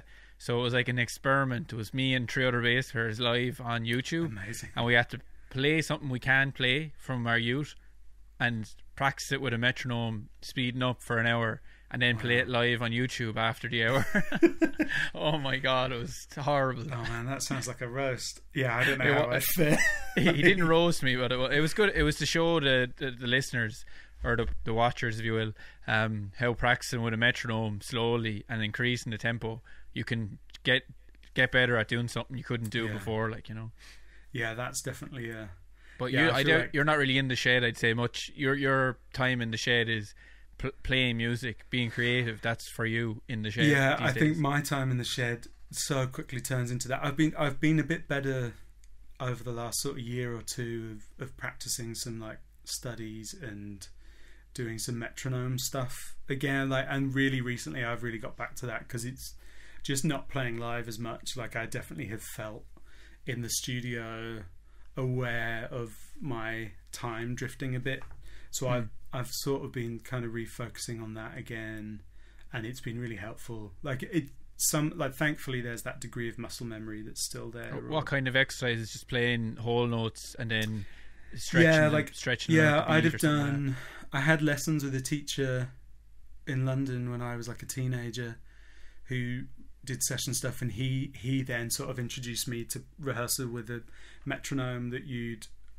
begin with like a metronome on 8th notes and essentially keep dividing it until you're down to 1 every bar, 1 every 2 bar, 1 every 4 bars, and essentially go as low as you can and try and always hit that downbeat. So I do a bit of that, and I'll do bits of like, maybe there's that like I'll do stuff like, there's that video of Carol Kay making the metronome swing. Yeah, that's so there's times when I'll do that and just practice playing around the metronome and making it imply certain rhythmic divisions. I don't really know how to explain it, but you can do that thing where you can make it swing, or you can sort of make it feel like it shuffles. And so just trying to get into that place of like having some intentionality around that, and there's other things you can do, like shift where you hear the click happening, so whether it is on the 1 or whether you maybe hear it on the 2 and the 4, and things like that, all sort of quite helpful things, and like changing your relationship with practicing with the metronome. And so like I think that now it's like, if I do any practice, it's all at the minute it's always with a metronome. It's funny because a lot of people coming up or who want to get really good at bass, they never do stuff like that. They're doing all fast scales. But I saw Michael League does that exact kind of thing as well. Like, you know, it's really the fundamentals like you're working on. Like, yeah, I think I'm not. Yeah, I would say without I think for me it's always like I wouldn't have practiced in the past because I saw it as just I thought of it as just doing scales or practicing things, and that didn't seem like it had any relevance in my mind. Like, it was all about context, and metronome at least gives you context. And I think similarly for me, it's like I wouldn't practice harmonic ideas on bass without things. I guess like guys like Janik would do that stuff with like an electroharmonics freeze pedal or whatever, where you create some sort of tone that you can play around. And like the last year, I feel like there's been a real like explosion of people wanting like fretless bass performances on records and stuff. So I've been doing a lot more of that. How was your fretless bass playing? Had you done it? It wasn't before? great a year ago. The intonation really goes, doesn't it? Like, yeah, I have one, and I've only used it once for every album, so very rarely.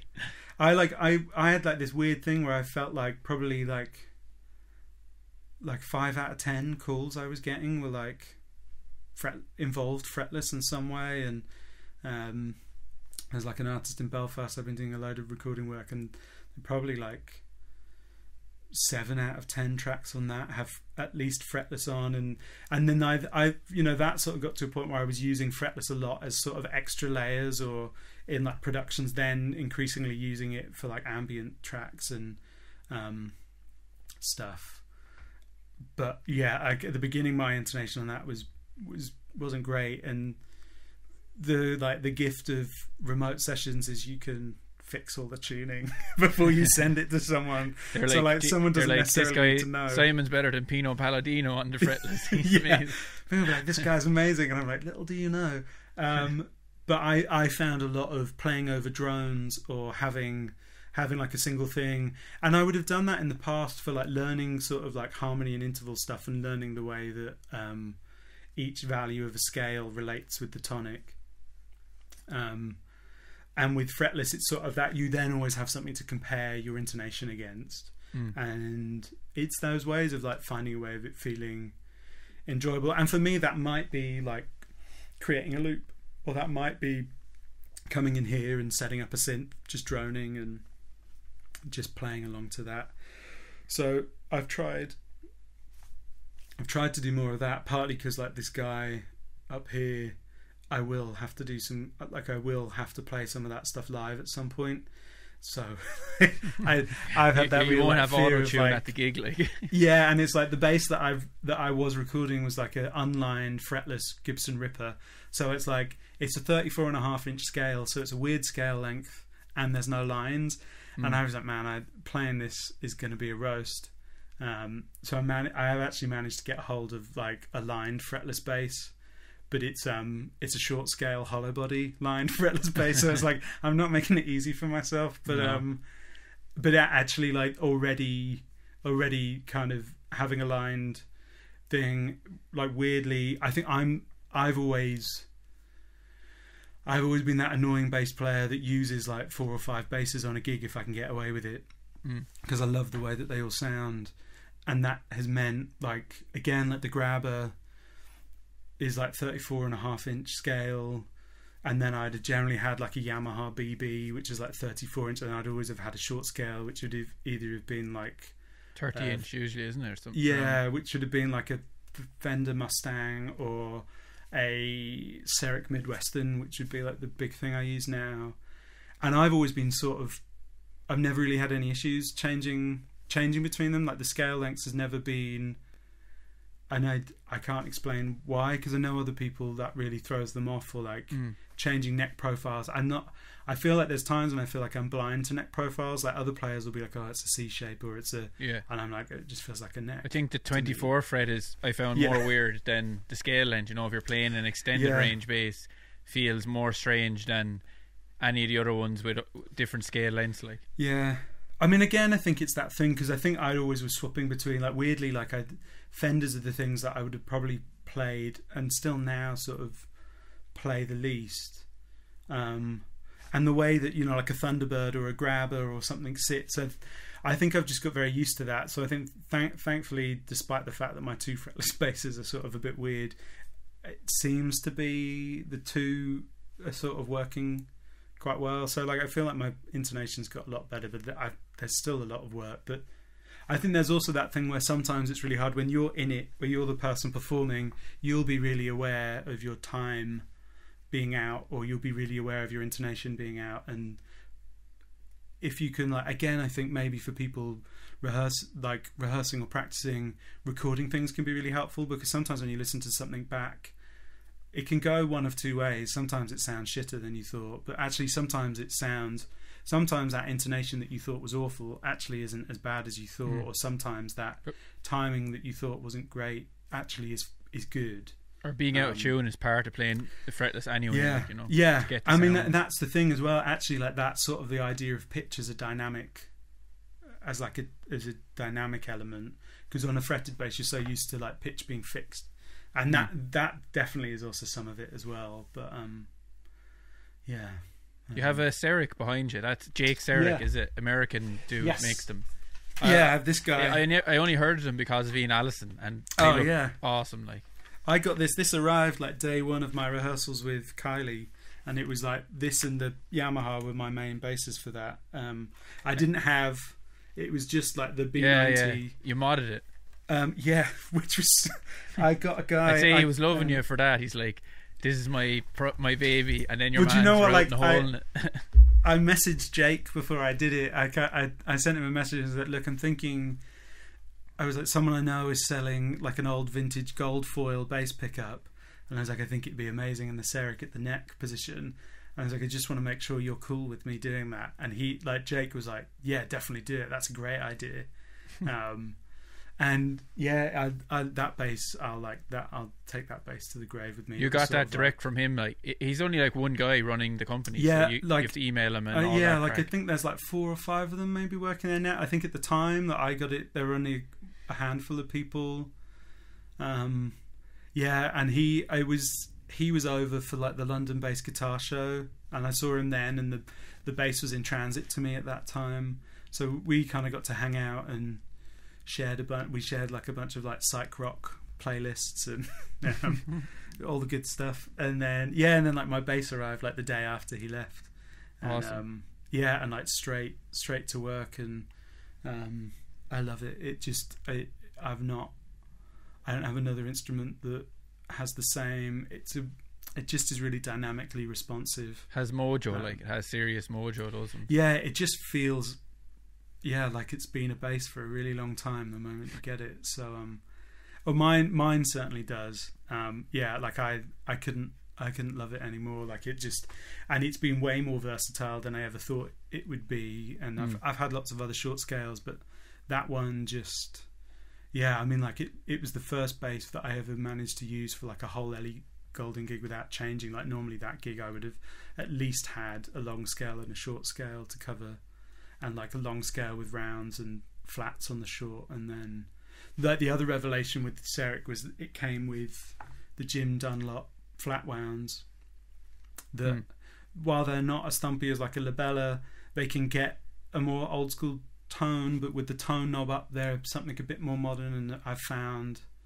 with that bass they work really well, and I can kind of cover all sorts of sounds with it, so it's been really good. Yeah, class, man. Sure. I think we've covered everything. That was that was an epic one. Sorry, it was quite long, hasn't it? Yeah, it was good because we were kind of trying to find a date that suited us both for a long time. So I think it was definitely good that we waited to find a morning that we weren't in a rush to go anywhere. Like, no, it's been good. Where should people check you out? Is Instagram your main spot to hang out? Yeah, Instagram is. I'm pretty terrible, but Instagram is probably the main spot. Yeah, just Cy Francis, SIFRANCIS. Yeah, I'm on there, and yeah, if you have any questions about anything, I'm more than happy to geek out about anything. Cool. Jump on. I try to like post things. I mean, like at the minute, most of my like, it's like summer holidays, so I'm looking after the kids a lot, and then working on a bunch of sort of production projects that will be starting to see the light of day soon. I mean, so that'll be fun. So like, there's a lot. If you like watching videos of weird synth sounds and me getting excited because I've got a modular synth to sound like a drum when it shouldn't, yeah, check me out and like harass me to put up more effect stuff because it Good. definitely. I want to see more because I'm selling my Line 6 thing if I can't figure out how to use it properly. So Oh well, I'll try and endeavor to do more, yeah, uh, do more on that then. Yeah, like I love mine, and it's like it kind of was like one of those things that I thought would be more utilitarian, and then as someone that loves making weird noises, they keep just releasing more and more stuff that can get super weird. yeah, the And aftermarket service is phenomenal. In fairness, like it's not as if yeah, they just made this I, pedal and forgot about it. Like yeah, I mean it's like 3 times the pedal it was when I bought it, and I didn't even get onto it that early. Like I feel like I was relatively late to the game, but yeah, and it can't like because it can be a MIDI controller for everything as well. That if you're that minded that you want a really sort of integrated effect system and an easy way of controlling things, and it's like what I love about it is you can do, and it maybe is the thing that probably be worth showcasing is you can do like momentary stuff. So like it means like something like the Tim Lefebvre OC2 thing. You don't have to be going up like that. You can just every press down is on in the moment. mode or something is that what it's called? Yeah, so like you half the number of times you hit it because it can be momentary on and off. And I think things like that, for me, it's become actually like a really fun creative tool, and you can have like momentary stuff to like max out delays or do all sorts of. It's I found it a much more expressive instrument than I thought a multi effects would be. It's great that you're a family man, but you have the time to like kind of dwell in your creative juices a bit. Like that's really important, I think, isn't it? Like it's not as if you need that time, don't you, to really explore this stuff. Yeah, I think I really Obviously, value. your time is probably very limited, like with 2 kids. But I mean, it's like we're really lucky. Like we have family here. Like my sort of in-laws are amazing, and we have so much support from them that has facilitated me being able to tour and do all of that. And my wife works a busy job as well, so it's kind of like again it's been like a fun like this last year. I've sort of been it's been amazing being able to be around a bit more and like both have more of that family time, but also like have a bit more time for that like creative. Yeah, I think for me being able to have this space and able to kind of sort of have that opportunity of like create some chaos and just that's sort of that's my favorite place to be. And it's like being a teenager again in your bedroom, with all your toys. it's like, and it's that thing because I feel like I had this conversations with people. They're like, would you do more musical direction? And like the reality is, I just don't want the responsibility. Like, and even a bit sometimes with like taking on production projects and stuff. It's fun, but actually for me, a lot of that's actually is working out in kind of co-production stuff. And there's a guy here, Matt Weir, in Belfast, and he and I have ended up working on like the majority of stuff I'm working on is with him. And like selfishly partly that's because it means he can be a bit more responsible about looking after things. And like my like great joy is just being able to be like sort of soundboxy and like I have like hours and hours of sort of like found sounds I've got. And like I was playing with like a marble run that my kid has, and it's wooden. And I recorded like half an hour of it, and I've already Sampling his toy, was it? yeah. Well, I've started to sample it, and I'm like putting it through the modular synth to sort of kind of reimagining it. It like Yeah, you could definitely do something cool with that. Like, yeah, but it's like that sort of stuff. So like it's like for me, it's like that freedom of being able to do that and find ways of applying it. And I don't have any like I don't have like an artistic drive in the sense of wanting to be an artist. Like I think I really enjoy facilitating other things for other people, and I don't I don't have any great need to have like a solo project or anything. So it's like, for me, it's like being able to explore that stuff and maybe find a way of presenting that in a way that could be like stimulating or inspiring to someone else, or like help elevate someone else's creative goal. And I feel like both as like a performer and then in the studio, that's been like that's the thing I love doing, is like much more than like, I'll make noises and sounds and beats and whatever in the studio, but I don't get as much joy out of that as like that moment when you play something weird to someone and then they have a song idea come off of it. And I'm trying to be disciplined and try to play less on the things that I produce and try to let go of that control, because it's like I just love getting to hear other people do things and interpret something in a different way that I wouldn't anticipate, or like that. I think chaos for me is like is like the source of creativity for me, like limited chaos and then trying to like wrangle it into something that makes some sense. So really, you know, I could see you doing a bit of production, getting into that more, like producing bands and stuff. Like you have the right mindset for it, I think.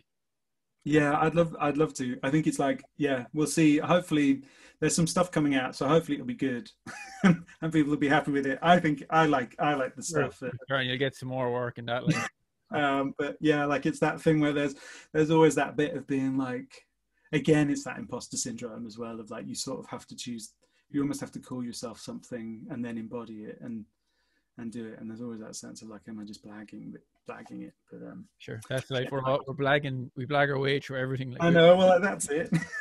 I wish I was in Belfast, because there's this nice place that does a 24-hour breakfast near the Empire Music Hall. I don't know what it's called, but every time we play there and we get there before it's closed, amazing breakfast. Perfect.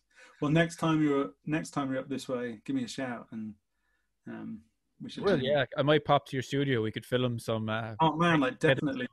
I bring my camera and do all the crack. Yeah, man, you'd be welcome anytime. That would be great. Yeah. Well, let's try and make that happen, because I'm around loads at the minute. So brilliant. Yeah, I'd really enjoy that. Any excuse to make noise. Sounds like a plan. But I'll not take up any more of your time. We're pushing like 3 hours of your day. So don't worry about it. This is great. I love the long ones. I'm going to sign off now. So I'll just turn off the recording.